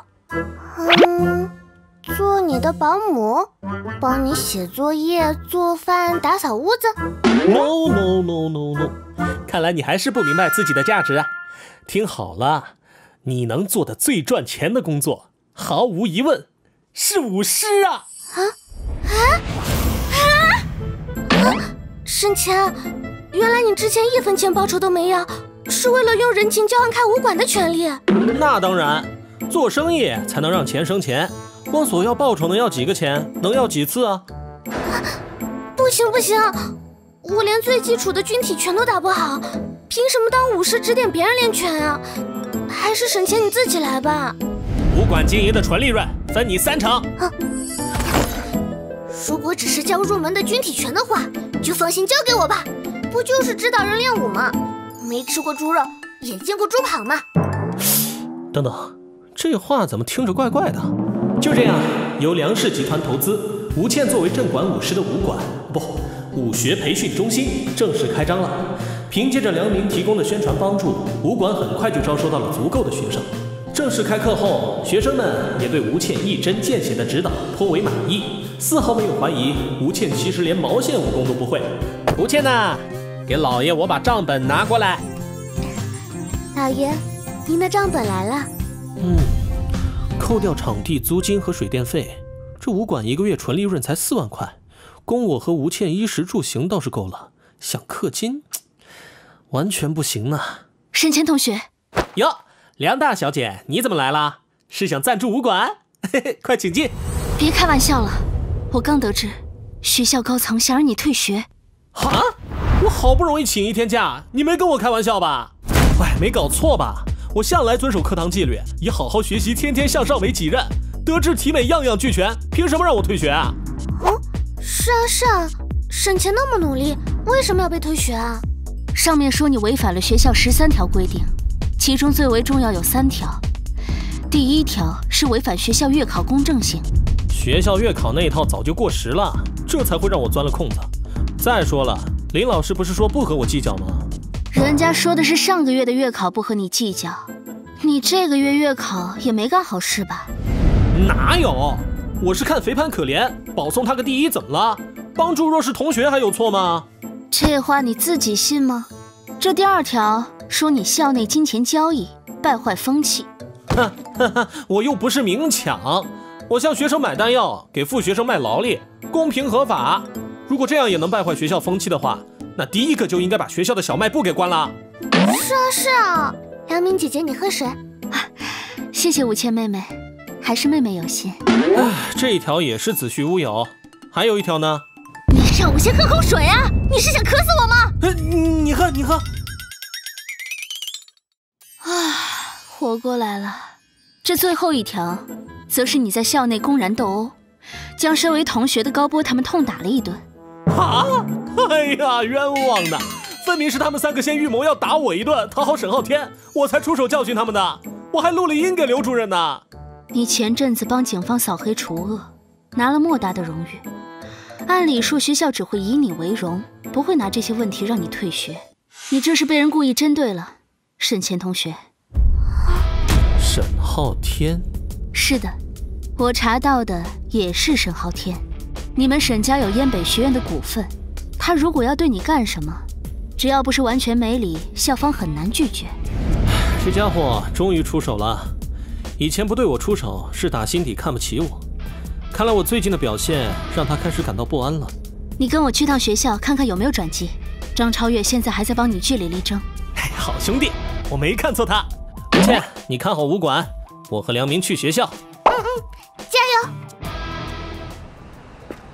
沈浩天这家伙以为能让我退学，他没有想到我有你和张超越帮衬。现在不过就是个暂时休学而已。休学比退学又能好到哪儿去？不过就是暂时还保留着学籍而已。对不起，你之前救了我，这回我却没怎么帮到你。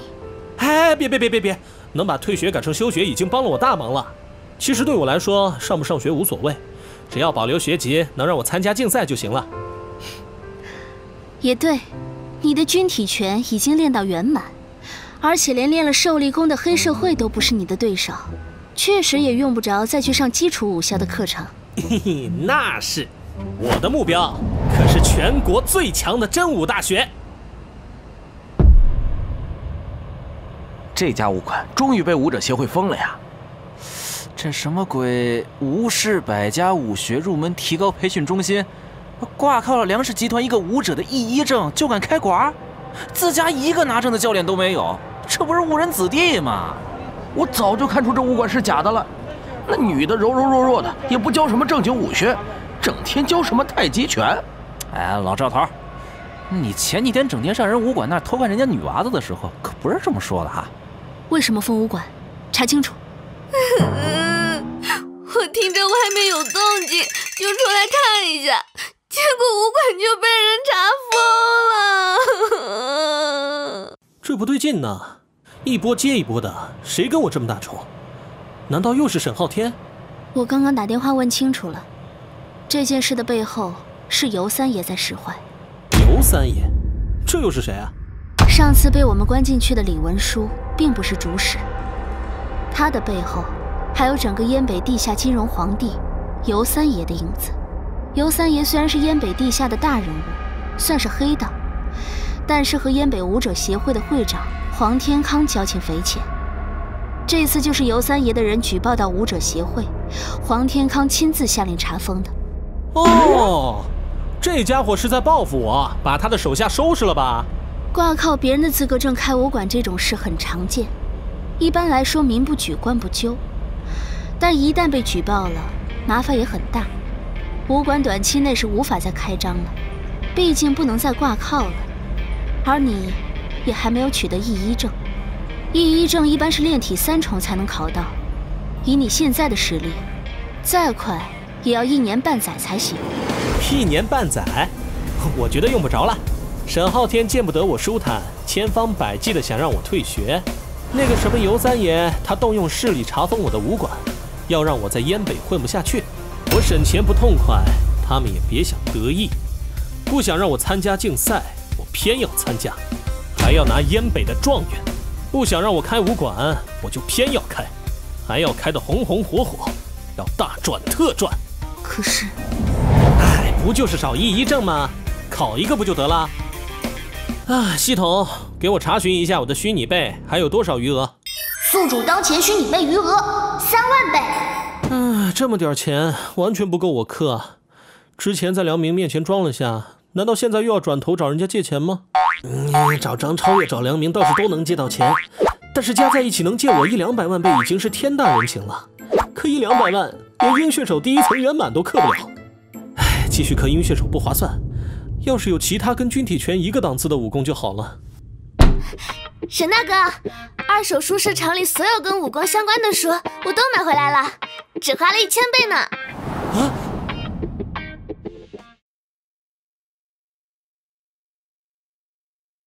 铁砂掌没用，炼法里面没有跟元气相关的信息，练到圆满也淬不了体。这本推山手有很多谬误，应该是以前的人随便瞎写的，根本不能练。果然能够淬体的武功，市面上根本就不会有卖的。我还是太天真了。这本武功的名字好厉害，无相神功。我看看，入门很简单哎，看描述比那些美妆博主厉害多了。可恶，名字取这么牛，我还以为是啥厉害武功，结果是教人怎么化妆。这可不是简单的化妆，这是易容哎。那不一个意思啊。这武功练到极致，可以随意改变外形和身高，理论上可以模仿任何人。不过这只是创工人的构想，他也没达到那个境界。可惜不是元气武学，而且一般人只可能练到入门，后面太晦涩了。这武功用处有限。可以模仿任何人吗？哎，这本无相神功给我，其他的你打包扔进储物间吧。你要练这本吗？有时间练练也无妨。我不过是突然想到怎么搞钱了。哇，现在的贷款金融公司装修的比银行都气派啊！抱歉，先生，根据您在各个银行的征信记录，并不符合我们的放贷条件，还请下次再来。哈？你们不是高利贷吗？这审核条件这么严？我要是能通过银行审核，干嘛来你们这儿借钱啊？这就不劳先生操心了，我们金融公司也不是谁都能来借款的。哎，我上网查了一下，你们好像有一个副总经理叫做李文书是吧？前几天进去了，是我干的，我干的。要不你再打电话请示你们领导？好，是，了解。可是沈家的沈乾先生，没错。我倒是想练了无相神功，易容成沈浩天的身份过来，可惜贷款这种大事，这招没用，一个电话就会被拆穿了。你怎么不笑啦？是我有眼不识泰山，还请您不要和我一般见识。总经理就在里面等着您。我想贷300万，你们能贷吗？如果是沈少爷你的话，低于500万我们是不贷的。你们就不怕我还不上？哪能呢？沈少怎么可能还不了钱？月利6分，期限3个月，到期不还利息翻倍。若是同意的话，便在上面签个字吧。500万24小时内会打到你的卡上。不愧是高利贷，黑呀！这回谢谢张董救急了。哪里，应该的。沈少，你这是什么意思？嗨，我看张董你也像是武者，忍不住手痒，试一试。想要借助这笔钱拿到武者资格证翻身吗？实力的提升不是一朝一夕的事，你以为你提升实力的速度能跑赢我们的利息吗？一条被沈家赶出门的丧家之犬罢了，再过3个月以后还不出钱来，我让你变成一条死狗。果然尤三爷家的高利贷一定会借钱给我，这是生怕我不死啊。这个张董跟现在的我一样，炼体1重，很好，后面我们慢慢玩。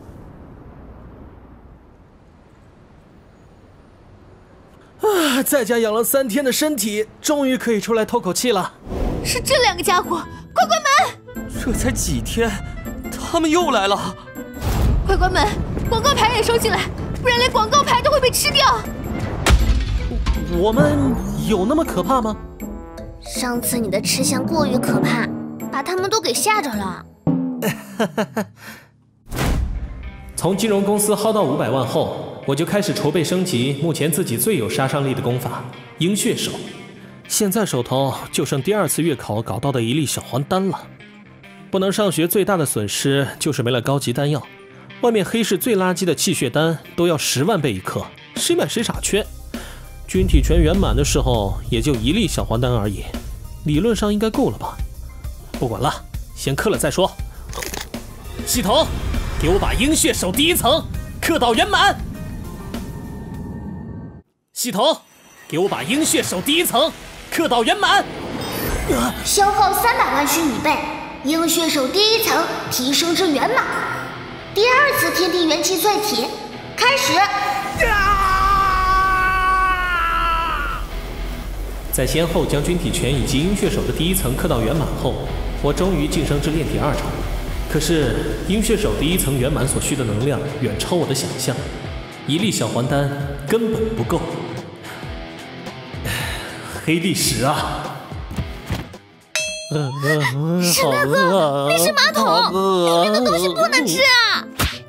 多亏吴倩这小牛果断，一锅把我敲昏，才保住了我的名节。之后，吴倩将我带到这家店，吃光了他们家所有食物，才捡回了一条命。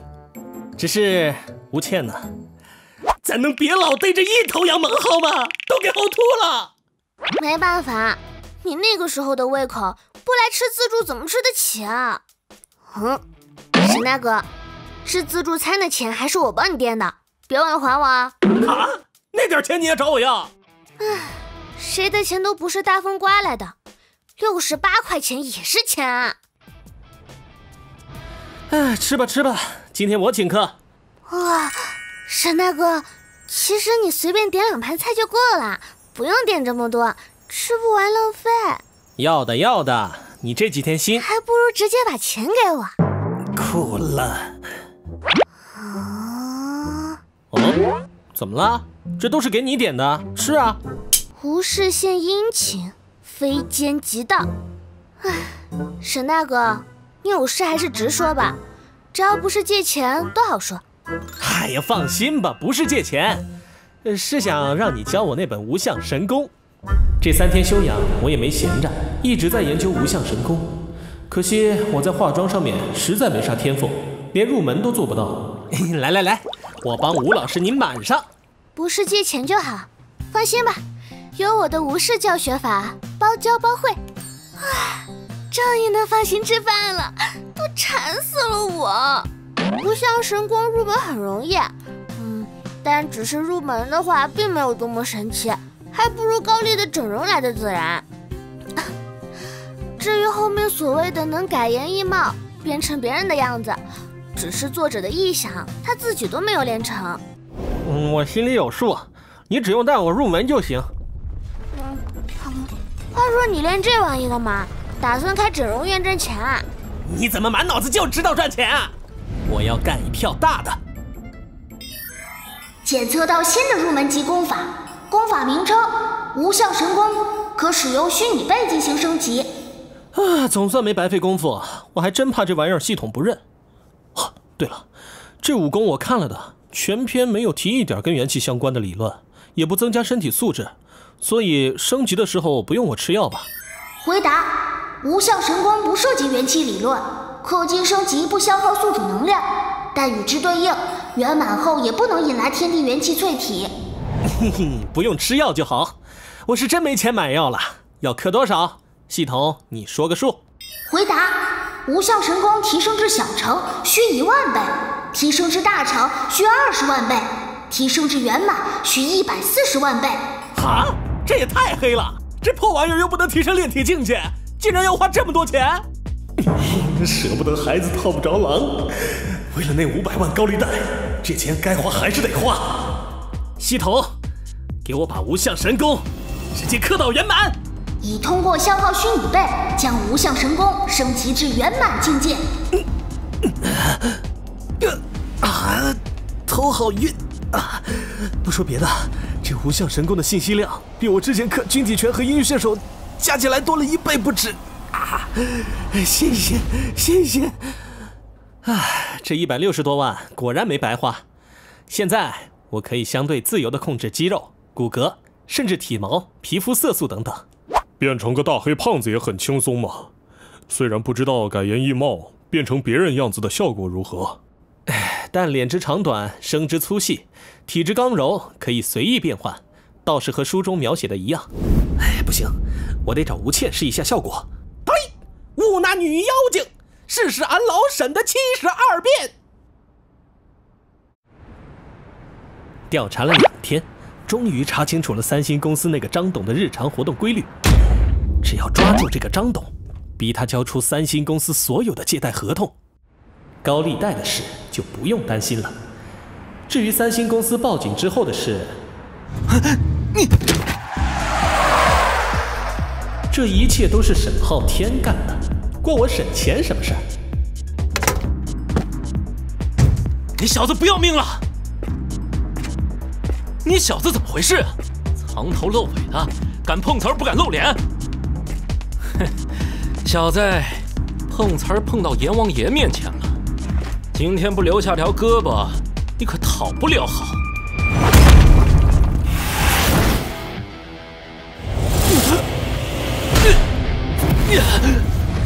好大的力气，你也是武者。你不是碰瓷儿的，你究竟是什么人？三爷，怎么回事？他认识沈浩天，还叫什么三爷？难道万万没想到，沈浩天竟然就是尤三爷？你还知道我是三爷啊？三爷呀，我当然知道您是三爷，但是三爷，您为什么突然？你说呢？我哪知道？你自己随便脑补吧。啊，是燕南市的事情吧？如果是那件事的话，的确不太适合在电话里面讲。啊，这家伙还真脑补出一个理由来，也是人才。我啥也不知道，啥也不敢问，还是保持沉默，套取更多的情报吧。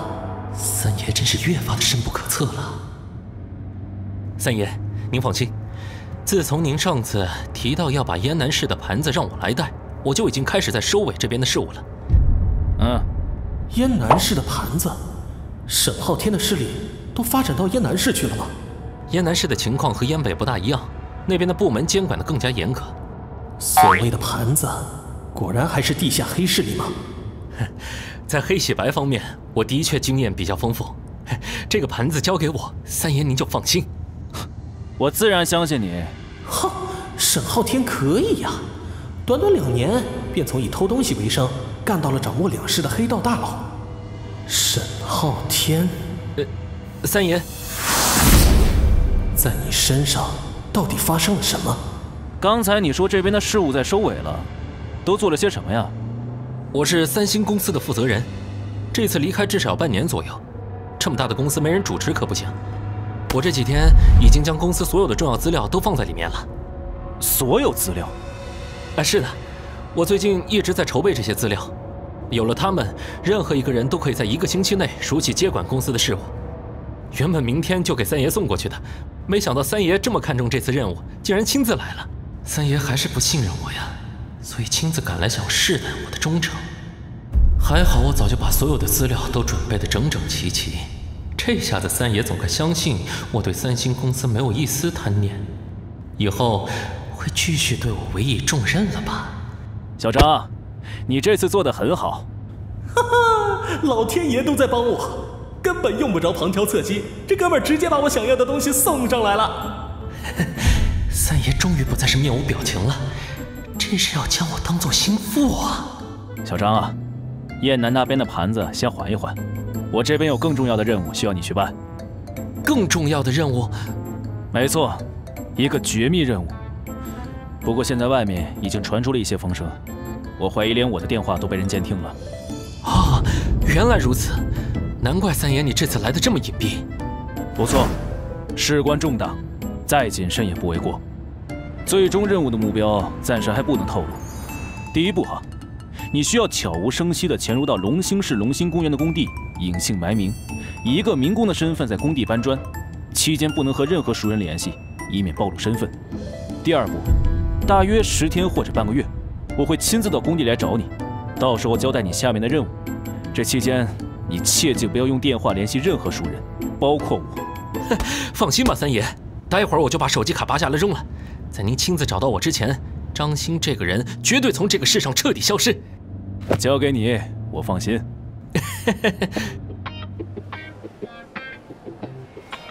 张鑫，这么大个经理却要隐姓埋名，真是委屈你了。作为补偿，我帮你上个热搜吧。早啊，张董，早上好。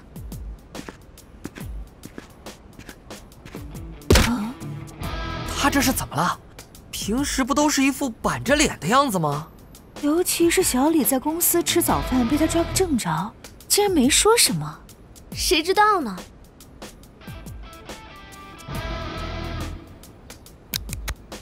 很好，没有人察觉到我是冒牌的。接下来2个小时，我要处理一些重要文件，无论听到什么动静，任何人不得进来打扰我。好的，张董。接下来就是我的寻宝探秘时间了。刚才就注意到这个保险柜了，等我想想，他给我的文件里说的密码是……哇，居然还有一堆高级丹药和金银首饰。现金虽然不多，但也有几张贝卡。系统，把贝卡给我充值。归属他人的一般等价物，可通过直接接触来转化为虚拟贝。贝卡内金额为数字贝，无法触摸，所以不可转化他人贝卡。你这个系统也太菜了吧，竟然不能磕别人卡里的。算了，至少纸贝可以转化。发现纸贝2万，非宿主财产，转化需100分钟，转化开始。100分钟，放在口袋里慢慢转化吧。发生什么了？张董，哎，张董吩咐过，今天上午无论听到什么动静，都不能进去打扰他。可是，你忘了上一个不听他话闯进他办公室人的下场了吗？我明白了，搞定。这样无论是纸质档的材料、电子档的合约，还是后台服务器、云端备份的借贷文件，都已经彻底从这个世界上消失了。还有就是三星公司的一些罪证，这些罪证连同特意留下来的一些高利贷的合同，我都已经备份进这个 U 盘里了。只是想要将这家万恶的公司给铲除，还要做一件事，我举报三星公司，举报我自己。我们不是人，我们丧尽天良。我们表面上是一家金融机构，实际上是个高利贷放债公司。对于那些还不上债的人，女的我们就拍裸照，男的就砍手脚，不小心砍死了就绑进麻袋沉到江里去。我张鑫也是个有良知的人，再也受不了了，现在我要自首。我们公司的一些借贷合同以及罪证都已经放到网上，欢迎大家查阅。我张鑫固然不是人，但是这一切的罪魁祸首还是那个燕北的地下皇帝，人称尤三爷的人。整个燕北谁都不知道尤三爷长什么样，真名叫什么。其实他就是沈家的现任继承人沈昊天。少爷您放心，关于您是尤三爷这件事情，因为没有证据，我又动用了沈家的力量去压制，过不了几天应该就会不了了之了。那三星公司呢？三星公司不好了，三爷，张鑫将那些照片和公司的资料都传到了网上，因为证据确凿，引发了很大的舆论，已经上了热搜榜第1。三星公司被查封取缔了。张鑫呢？从3天前就没有人再见过张鑫了，应该是躲了起来。给我下追杀令！3个月之内，我要看见张鑫的尸体。天将降大任于斯人也，必先苦其心志，劳其筋骨。谁也不会想到，我一个总经理竟然会假扮成一个搬砖的。这次事成之后，我一定会得到三爷的重用。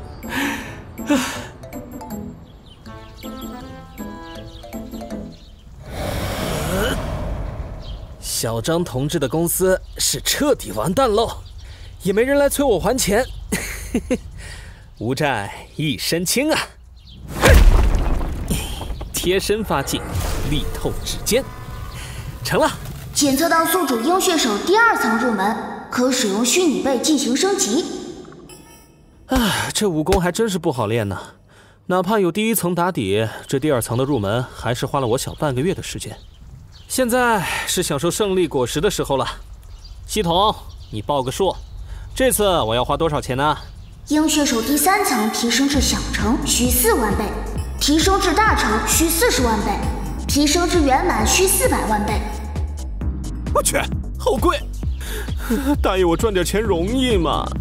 好在从小张同志身上发了笔横财，虽然现金没多少，但那些珠宝首饰什么的也卖了个400多万。